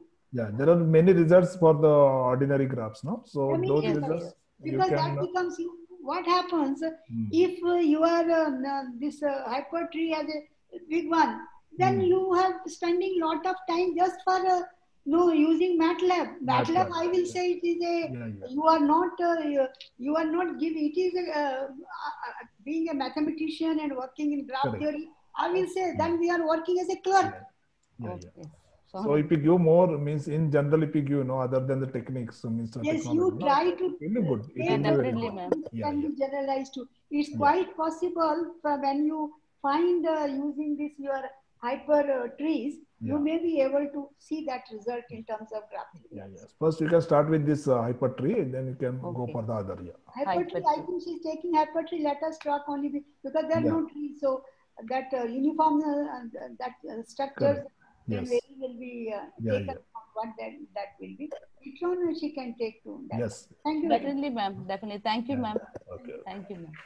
Okay. So if there is no any more questions, so let us thank Dipti Chandan for our presentation. Thank you, ma'am. Thank you, sir. Thank you, sir. And then we'll move to the next paper presentation. The paper number is C48, Archana Ingole. Yeah. Hello, sir. Okay, Archana Ingole. She is from the Pillai College of Engineering in New Panvel, Mumbai. And she is going to talk on coefficients of characteristic polynomial of skew Laplacian matrix of some directed graphs. So please, ma'am. Is my screen visible, sir? Yeah, it is visible. Yeah, make it a full screen. Okay. Yes, sir. Okay. Yes. Thank you, sir. Good afternoon to all of you. First of all, I would like to express my sincere thanks to the organizing committee of the conference for giving me the opportunity to present my paper. Today's my topic is the coefficients of characteristic polynomial of skew Laplacian matrix of some directed graphs. And I have done this my study under the guidance of Dr. Ujjwala Deshmukh. Digraph D with n vertices v1 to vn and m edges. So let di plus is equal to d plus, that is a degree sequence which is out degree, and di minus is the in degree sequence, and obviously di is equal to di plus di minus. So these are the degree sequence of the out degree, in degree, and the degree of the vertices d respectively. The out adjacency matrix A plus is the matrix Aij of a digraph D is the n by n matrix where Aij is equal to 1 if Vi, Vj is an arc and Aij is 0 otherwise. The in adjacency matrix A minus is equal to Aij of a digraph D is n by n matrix where Aij is equal to 1 if Vj, Vi is an arc, and Aij equal to 0 otherwise. skew adjacency matrix S of D is defined as S of Ij is equal to, it is n by n matrix, and Sij is equal to 1 if there is an arc from Vi to Vj. It is -1 if there is an arc from Vj to Vi, and it is 0 otherwise. Let D plus of G is the diagonal D1 plus D2 plus so on Dn plus. D minus of G is a diagonal matrix D1 minus D2 minus so on Dn minus, and D of G is a diagonal of D1, D2, Dn, where this D plus, D minus and D of G are the diagonal matrices of vertex out degrees, vertex in degrees, and the vertex degree of the D respectively. So D plus and D minus represents the diagonal matrices of out degrees and the in degrees, and A plus of D and A minus of D represents out adjacency and in adjacency matrix of the diagram D. So A of G, if it is adjacency matrix of the underlying graph G of the diagram D, then it is clear that A of G is equal to A plus of G plus A minus of G. So S of D, that is a skew adjacency matrix, can be defined as S of D is equal to A plus of D minus A minus of D. And the Laplacian matrix is defined as L of G is equal to D of G minus A of G. Skew Laplacian adjacency matrix is S tilde of L of D. So the different notation I'm using for skew Laplacian adjacency matrix, it is D plus of D minus of D plus A plus of D minus A minus of D. So where this first bracket is denoted by D tilde of D, and this is our skew matrix, skew adjacency matrix. So phi of L of G and phi of S tilde of L of D represents the characteristic polynomial of the respective matrices. So phi of L of G is the characteristic polynomial of a Laplacian matrix, and phi of S tilde of L of D represents the skew characteristic polynomial of skew Laplacian characteristic polynomial. So recently in 2017, Ji Ming Yu derived the combinatorial expression for the fifth coefficient of characteristic polynomial of Laplacian graph. Later on, Koltas and Singutis investigated the relationship between the coefficients of characteristic polynomial of the adjacency matrix of a graph and a certain graphs. In paper number 7, there was a study about the coefficient of the characteristic polynomial of the adjacency matrix of an arbitrary diagram, and it was derived and it was shown that coefficient of the polynomial of a T-count matching. Then again, there was an investigation for signless Laplacian matrix of unicyclic graphs and the Laplacian coefficient of acyclic graphs. Oliveira gave the formula for the first 4 coefficients of the Laplacian characteristic polynomial of a graph. So around in this my literature survey, I came across that there was a study for coefficients of the characteristic polynomial of a Laplacian matrix, even general matrix and adjacency matrix, and even skew matrix. But there was no study for skew Laplacian adjacency matrix. So I took this as a challenge, and I started my study for some special graphs, that is a path, cycle, and star graph. So I've started with the reference of this lemma B is equal to Bij, be a matrix with the characteristic polynomial. So phi of B, it is a determinant of xi minus b, and let Sk is equal to trace of B of k. Then the coefficients of phi of B satisfies the following. A1 is minus of S1, and k of ak is minus sk minus a1 sk minus 1 minus a2 sk minus 2, so on, minus of ak minus 1 s1. So I tried the first derivation for the path on n vertices. So let G be a simple path with n vertices and m edges, and let D is equal to D1 to Dn be its degree sequence. Then I could derive the 7th skew Laplacian coefficient for the characteristic polynomial of this path Pn. And this is the derivation I got for it, path Pn. So Q6 is equal to 1 by 2, 4 minus 9mn plus 24m minus 3m square plus summation of di square plus 1 by 4 minus 92 plus 29n plus 3m into summation of di square into minus 1 by 8 summation of di cube plus m cube. So after finding the path of P of n, for path of P of n, I could not generalize the formula. So I tried for cycle Cn on n vertices. So let G be a simple cycle with m vertices and m edges. Then nth coefficient of skew Laplacian adjacency matrix of cycle is Qn is equal to m upon n by 2 factorial. into m minus n minus 1, m minus n minus 2, so on m minus n by 2 plus 1, where n is even. So the proof is as follows. So let Sk is equal to trace of S tilde L raised to K d tilde, that is from the lemma 2.1. Then the Q0 represents the first coefficient of the characteristic polynomial, and it is 1. And Q1 is the second coefficient of characteristic polynomial, that is 0, since it is a trace of the matrix S tilde of L of D. And by calculation now, to find out the next coefficient from the lemma d tilde minus s the whole square, in this expansion, if I derive the trace of all those matrices, so I found that trace of d tilde square is 0, trace of d tilde equal to trace of d tilde into s, that is 0, but trace of s square, it is minus of 2m. So therefore, trace of d tilde of s the whole square is minus 2m. Then substituted in that equation, so I got that Q2 is equal to m. So this is the third coefficient for cycle Cn. Now for the next coefficient, for fourth coefficient of cycle Cn, I have to expand trace of d tilde minus sq. Now in this cubic expansion, if I find out the trace of each matrix involved in the expression, so in that I found that every trace of all these matrices is 0. So it gives the conclusion that Q3 is equal to 0.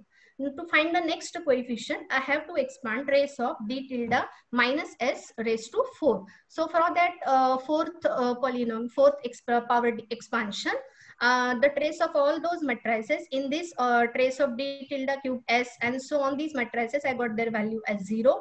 Then trace of d tilde s equal to trace of s into d tilde cube, so on, all these are 0, as well as all these matrices also it gives me 0, but trace of s raised to 4, this gives me 6m. So by substituting in this equation, after simplification, I got the fifth coefficient Q4 as m upon 2 factorial into m minus 3, and then the next coefficient Q5 is 0. So on, for every odd coefficient, I'm going to get it 0. And for even coefficients, I got the expression as m upon, for Q6, if we will see here, it is Q6 is m upon 3 factorial into m minus 4 into m minus 5. So the generalizing the result, Qn is equal to m upon n by 2 factorial, m into n minus 1. I'm not doing this. Yeah. M minus n minus 1 into m minus n minus 2, so on, m minus n by 2 plus 1. So with the help of various examples, I have verified this formula. So here I am giving one illustration for Cn of n equal to 15, and its skew Laplacian matrix is as follows. So this is the skew Laplacian matrix of cycle with 15 vertices. So this is the characteristic polynomial of the skew Laplacian adjacency matrix of C15. And now we can verify, I have verified all these coefficients with the formula which I have derived. So here Q0 is 1, Q1 is 0. Then you can see that Q3, Q5, Q7, all these coefficients are 0, and Q2 is 15. So if I will see here, Q2 we have derived previously, that is as M, that is the number of edges, and that is here 15.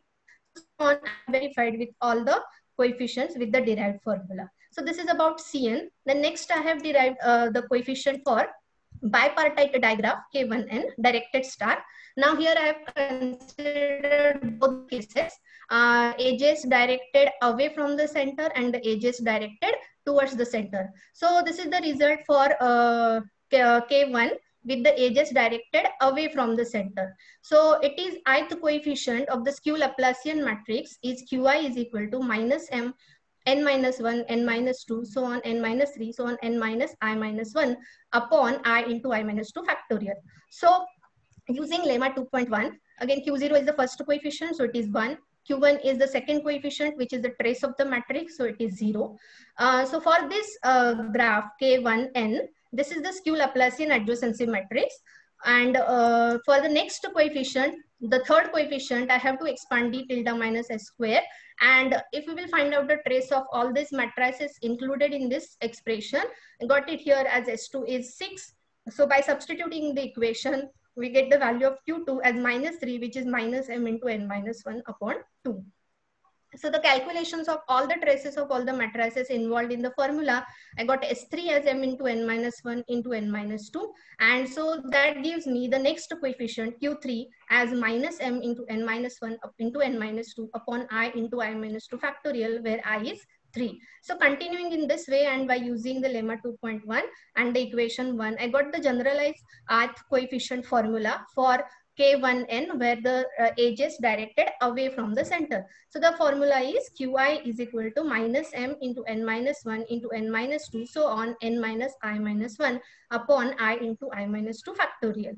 So now I'll take the next graph, that is K1n, where the edge is directed towards the center. So for this graph, its ith coefficient of the skew Laplacian adjacency matrix is Qi is equal to minus I raised to I plus 1 into m into n minus 1 into n minus 2, so on n minus I minus 1 upon I into I minus 2 factorial. The skew Laplacian adjacency matrix of the bipartite graph K1, whose edges are directed towards the center. So to derive these coefficients by the lemma 2.1, I got Q2 as minus 3, that is minus m into n minus 1 upon 2. I got Q3 as, am I audible, sir? Audible, please. Yeah, thank you, sir. Q3 is minus 1 raised to I plus 1 into m into n minus 1 into n minus 2 upon I into I minus 2 factorial, where I is 3. And so the generalized formula I derived it, Qi is equal to minus 1 raised to I plus 1 into m into n minus 1, n minus 2, so on n minus I minus 1 upon I into I minus 2 factorial. So here I have given one derivation for K114 having the edges directed towards the center, and its skew Laplacian matrix is this. So the characteristic polynomial of this above matrix is x raised to 15 minus 91 into x raised to 13, so on this minus 13x. So from this characteristic polynomial and the formula which I have derived, I have verified its coefficients. So Q0 is 1, Q1 is 0, Q2 is minus 91, Q3 is 728. All these values I have derived with the help of the formula. I have verified with the help of the formula which I have derived. So these are my references which I have used. Thank you.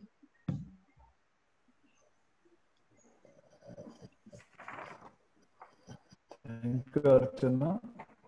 Any question? Our notations are a little bit confusing. Any question? Go to lemma 2.1. Yeah, ma'am. Please, ma'am. Lemma 2.1. Yes, ma'am.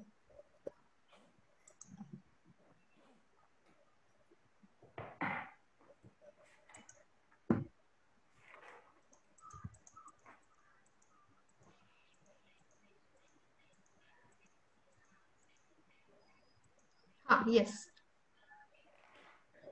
But I feel that your all the results use lemma 2.1. Yes, ma'am. Yes. Now, in the third line, you take a capital SK. Okay? And when you write its coefficient A1, A2, A3, what happens? You use a small s1.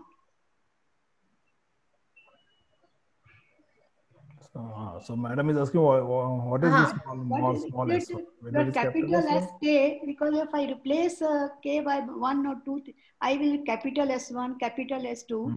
But then you start writing small s1, small s2.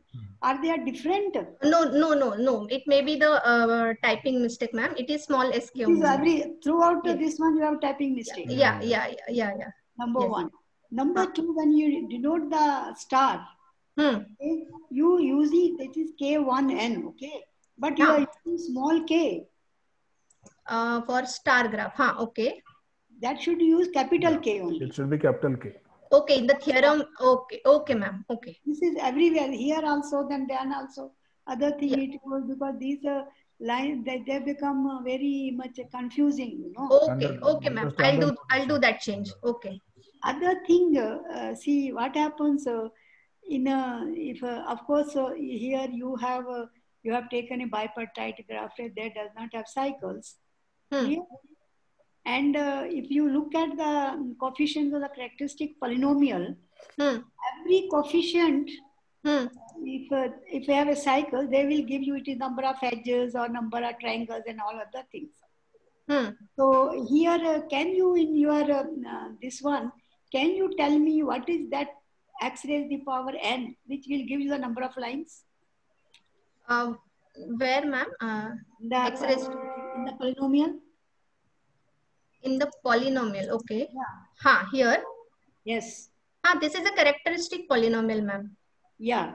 Which term in this one will show you that it has so many edges? This x raised to 15. This is a 15th degree polynomial. Yes. Can you give me a term which will say this coefficient is the number of edges in the graph? Which coefficient gives the number of edges in a graph? Number of edges. Yes. Number of edges. Yeah.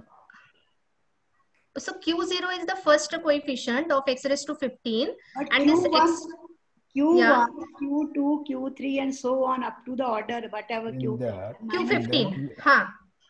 Which one will give you the number of edges? So the total 15 coefficients are exist here, na ma'am? So because there are 15 edges in the graph. Yeah. Okay, what happens, what I see, you go look back at the Jack's formula. Okay, pick up his book on spectral graph theory. There are two things on spectral graph theory, and study the nature of the coefficients in terms of the graph structure. Okay. Okay. Make you clear what we have asked you. Okay. Thank you very much. Okay, ma'am. Okay. Any other question? No question. I have one doubt. In the by star, you took directed star. You have taken the direction coming inside and then direction going outside. Yes, yes, sir. In one time you have taken inside when going out. Whether it is mixed, can you take mixed one? Means some edges are coming inside, some edges are going out. That will be oriented graph, sir. I have taken the directed graph. So I have considered the edges. First time it is towards the center and then going outward the center.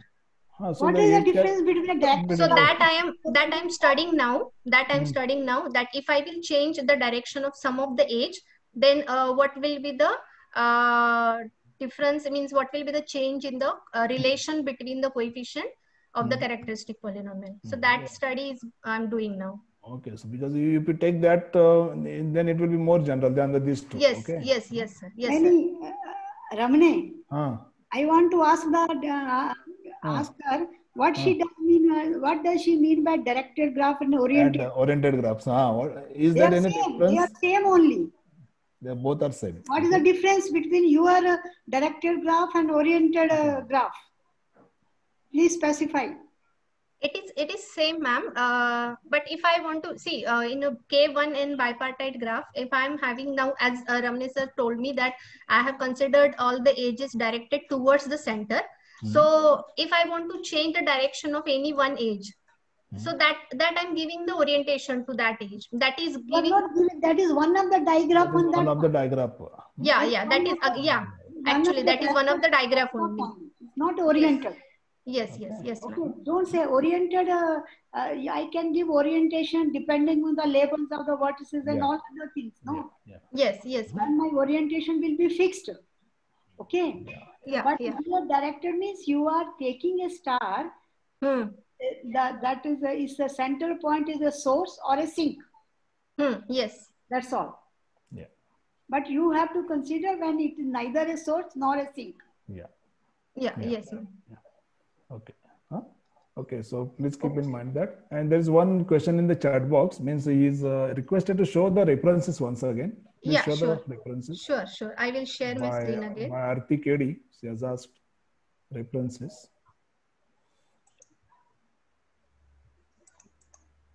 Yes.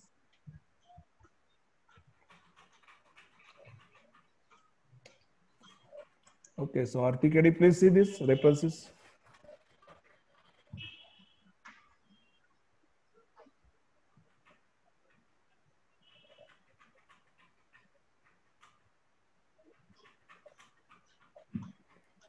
Is Artikedi?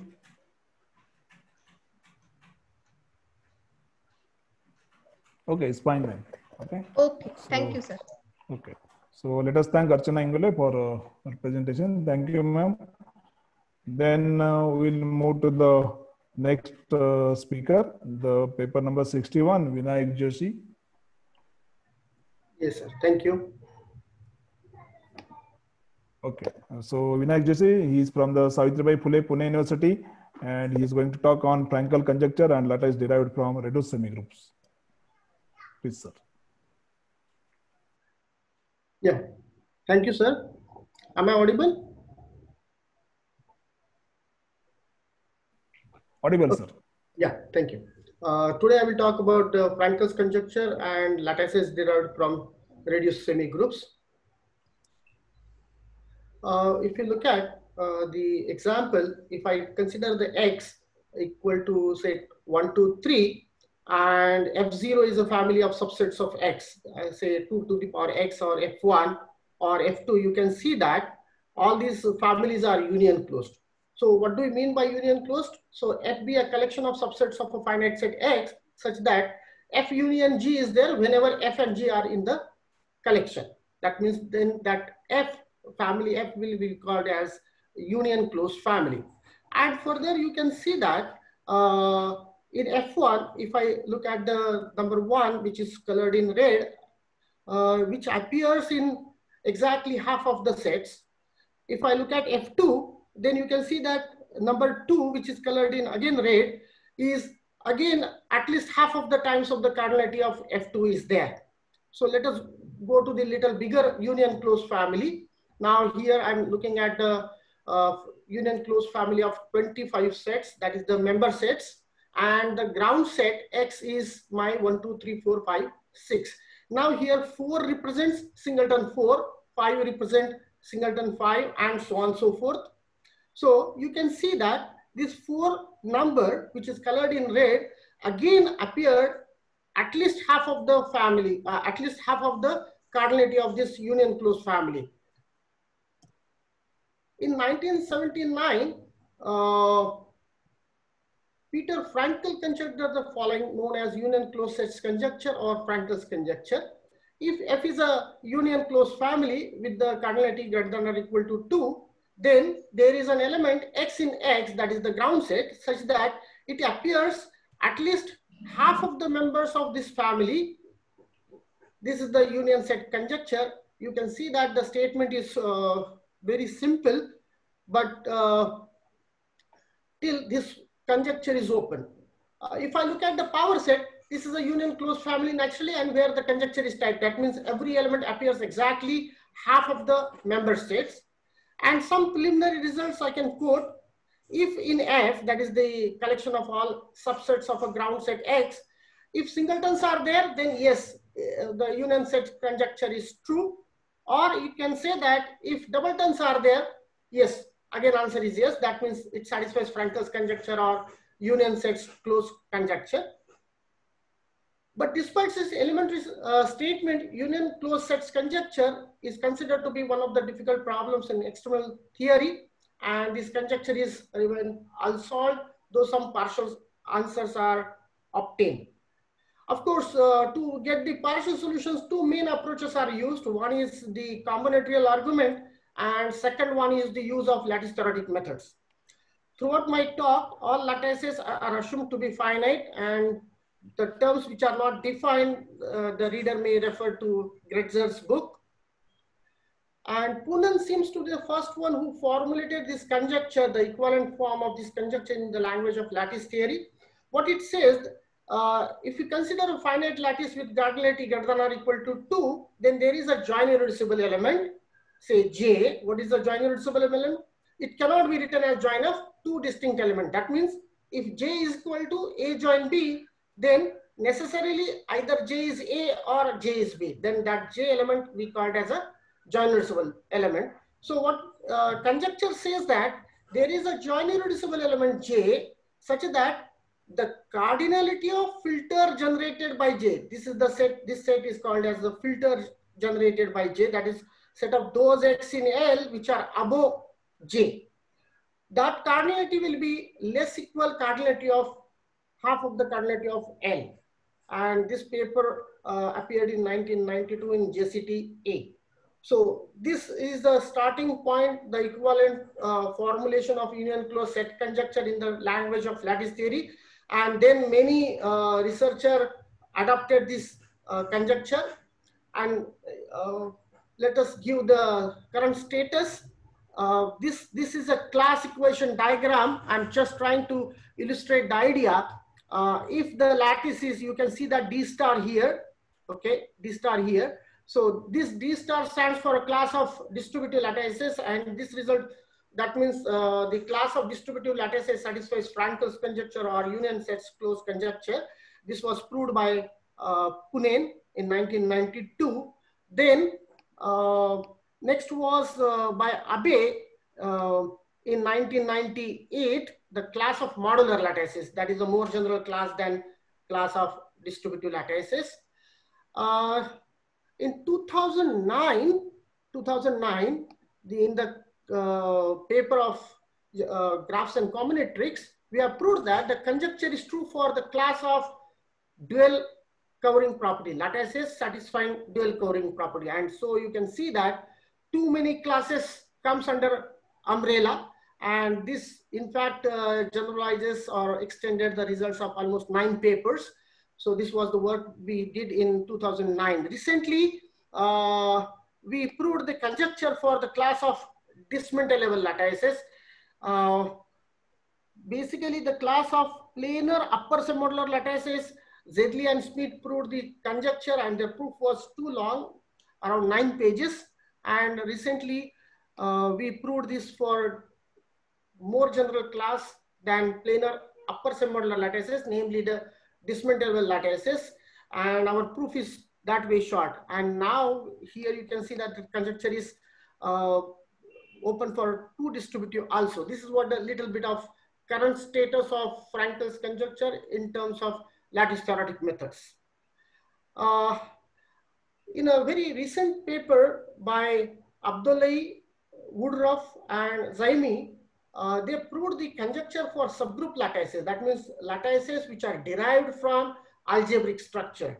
And they proved that if G is a finite group and LG is the lattice of all subgroups of a group G, then LG satisfies Frankel's conjecture. And this motivated us to look at the lattices which are derived from algebraic structure. And we consider the class of reduced semigroups. We define one partial order on the reduced semigroup, obtain one lattice structure out of reduced semigroups, and then prove that the conjecture is true for these class of lattices. Let me go a little bit more detail. If I consider R to be a commutative ring with unity and LR stands for the lattice of all ideals of ring R, then you can check that this lattice is a modular lattice. And for modular lattices, the conjecture is true. That means lattices which are derived from ideals of commutative ring, the conjecture is true in other words. Okay. These are some standard definitions which are already known. Nilpotent element, then reduced semigroup, then annihilator condition. We say that a commutative semigroup is said to have annihilator condition. If I take any arbitrary 2 elements X and Y, there is an element A such that annihilator of A is same as annihilator of X intersection annihilator of Y, where annihilator of A is a set of those X such that AX is 0. And we say that a lattice is 0 distributive. If A meet B is 0, A meet C is 0, then A meet B join C is 0. That means sort of distributivity holds for 0 only. And this definition was given by Warley in 1968. While working on zero divisor graphs, what we proved is, this is a recent paper with John Lagrange and my student Sarika Devare. If S is a multiplicative reduced semigroup, you can consider a relation tilde on S, A tilde B, if and only if annihilator of A is same as annihilator of B, then you define a partial ordering relation less equal, X is less equal Y, if and only if annihilator of Y is properly contained in annihilator of X, or if annihilator of X is equal to annihilator of Y, then X is less equal Y in a fixed well order on the set of set X, that is the equivalence class of X. Then we can check that this is a partial order on X. Not only that, we further observe that if S is a reduced semigroup, that is with 0, AB is 0 if and only if A mid B is 0. That means S you can treat as a semigroup at one hand, on the other hand you can treat S as a mid semilattice. Further, if S satisfies annihilator conditions, then in that case, S will have some good structure that is known as the zero distributivity. And moreover, if S is finite with 1 satisfying AC, then S becomes a pseudo-complementary lattice. So from a subgroup reduced subgroup, which is a finite with 0, 1 satisfying AC, we can construct a pseudo-complementary lattice. Now, henceforth, S will denote the class of finite reduced semigroups with 0, 1 satisfying the annihilator condition, and the lattices derived, as we have discussed in lemma 3, from S are denoted by L suffix S. The first observation what we have, if L is a finite, let L belongs to LS, that is for some finite reduced commutative semigroup S with 0 and 1 satisfying AC, and let S dash be a mid semilattice, which is derived from this, then S is also reduced. In fact, being a mid semilattice, you can check that it is idempotent. That means A mid A is A again.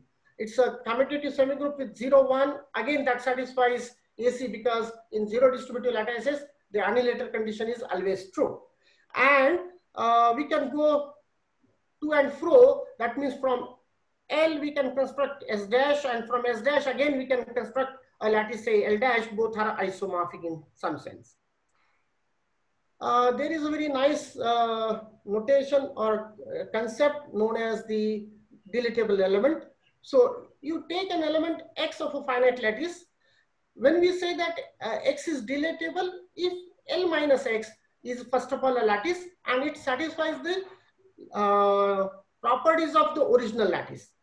And we say that the class is reducible if from each lattice to this class admits one element. That means we can go one by one deletion and ultimately we will reach to trivial lattices. This is a theorem by Bordalo. It says that if X is a W irreducible element of a pseudo-complementary lattice, then if you throw it out, whatever you are getting is again a pseudo-complementary lattice. In fact, it's a sublattice. So in other words, the class of pseudo-complementary lattices is reducible. And with this preparation, we are ready to prove our main result, that is the class LS of lattices derived from the reduced semigroups with 0, 1 satisfying annihilator condition. Of course, I'm assuming S to be finite. These lattices satisfies Frankel's conjecture. So of course, just let me give you the brief skeleton of the proof. Proof is a little long. We are using induction. Since S is finite and whatever LS, that is the lattice which derived from S, will be a pseudo-complementary lattice.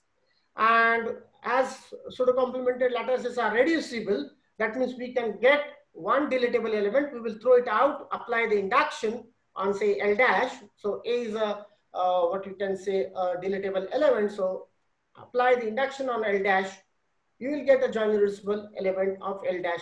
Keep in mind that joint reducible elements of L dash and L need not be same, but we have proved that in this case both are same, so it becomes a joint reducible element of LS with the given property. That means the filter generated by the cardinality of filter generated by this J will be at least at most half of the cardinality of L by 2. So this completes the skeleton of the proof. Let me go to the one more class, the class of multiplicative lattices. What do you mean by a multiplicative lattice? A complete lattice means where we have the meet and join of any arbitrary set do exist. And we do have a third binary operation on L, that is the multiplication, which is commutative, associative, and dot distributes over arbitrary join and A dot A A dot 1 is A for all A. And what we have proved that every multiplicative lattice satisfies Frankel's conjecture. Not only that, if L is a multiplicative lattice such that the cardinality of J is exactly half of the cardinality of L for every genuine reducible element, then L becomes Boolean. So if I consider the lattice of all ideals of a commutative ring R, it is a multiplicative lattice. Or if I consider the lattice of all ideals of a commutative semigroup, then again it's a multiplicative lattice. So in general, what we have proved that the class of multiplicative lattices satisfies Frankel's conjecture. This covers a major class. Those who are interested in the Frankel's conjecture, there is a very nice survey article by Brun and Schott.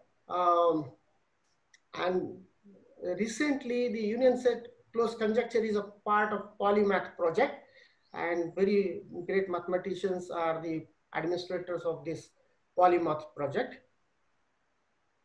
These are some references which talks about Frankel's conjecture in terms of lattices. Okay.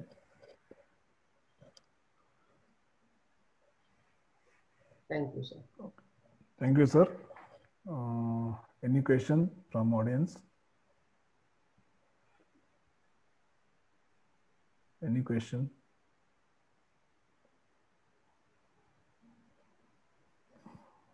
No question. So you told the function for multiplicative lattices it is true. So like that for some any other lattice it is true? Yeah, yeah. So just so is it visible now? Yeah. So initial construction work for just look at this class of distributive lattices. Can you see this star? Okay. Okay. In modular, we proved it here. Okay. Class of what you can say lattices satisfying dual covering property. That is this class, the first one. Okay, and because of that, all these classes becomes a corollary of that. Almost 9 papers become a corollary of this result. Okay. And the recent result by for subgroup lattices, they used a similar technique what we have used in this proof. So we proved to a whatever we can say that is the most general class of lattices known till date. So a lot of classes comes as under umbrella. Okay. Okay, sir. So if there is no any other question, so let us thank Vinayak Joshi for his presentation. Thank you, sir. Thank you very much. Okay, so there is one speaker left. Once again, I call the paper number C13. Shubha Singh is there. Shubha Singh. Paper number C13. Shubha Singh. If it is not there, then once again, I thank all the participants and the speakers for their active participation in this. And on behalf of the organizing committee, I thank all of you for this. And I thank organizing committee for giving me the opportunity to chair this session. Thank you, one and all. Thank you. Thank you, Professor Kamne. Thank you, sir. Thank you. Resume at 5:50 for the preliminary talk by Teacher Tam. Okay. Thank you. Okay, sir. Thank you.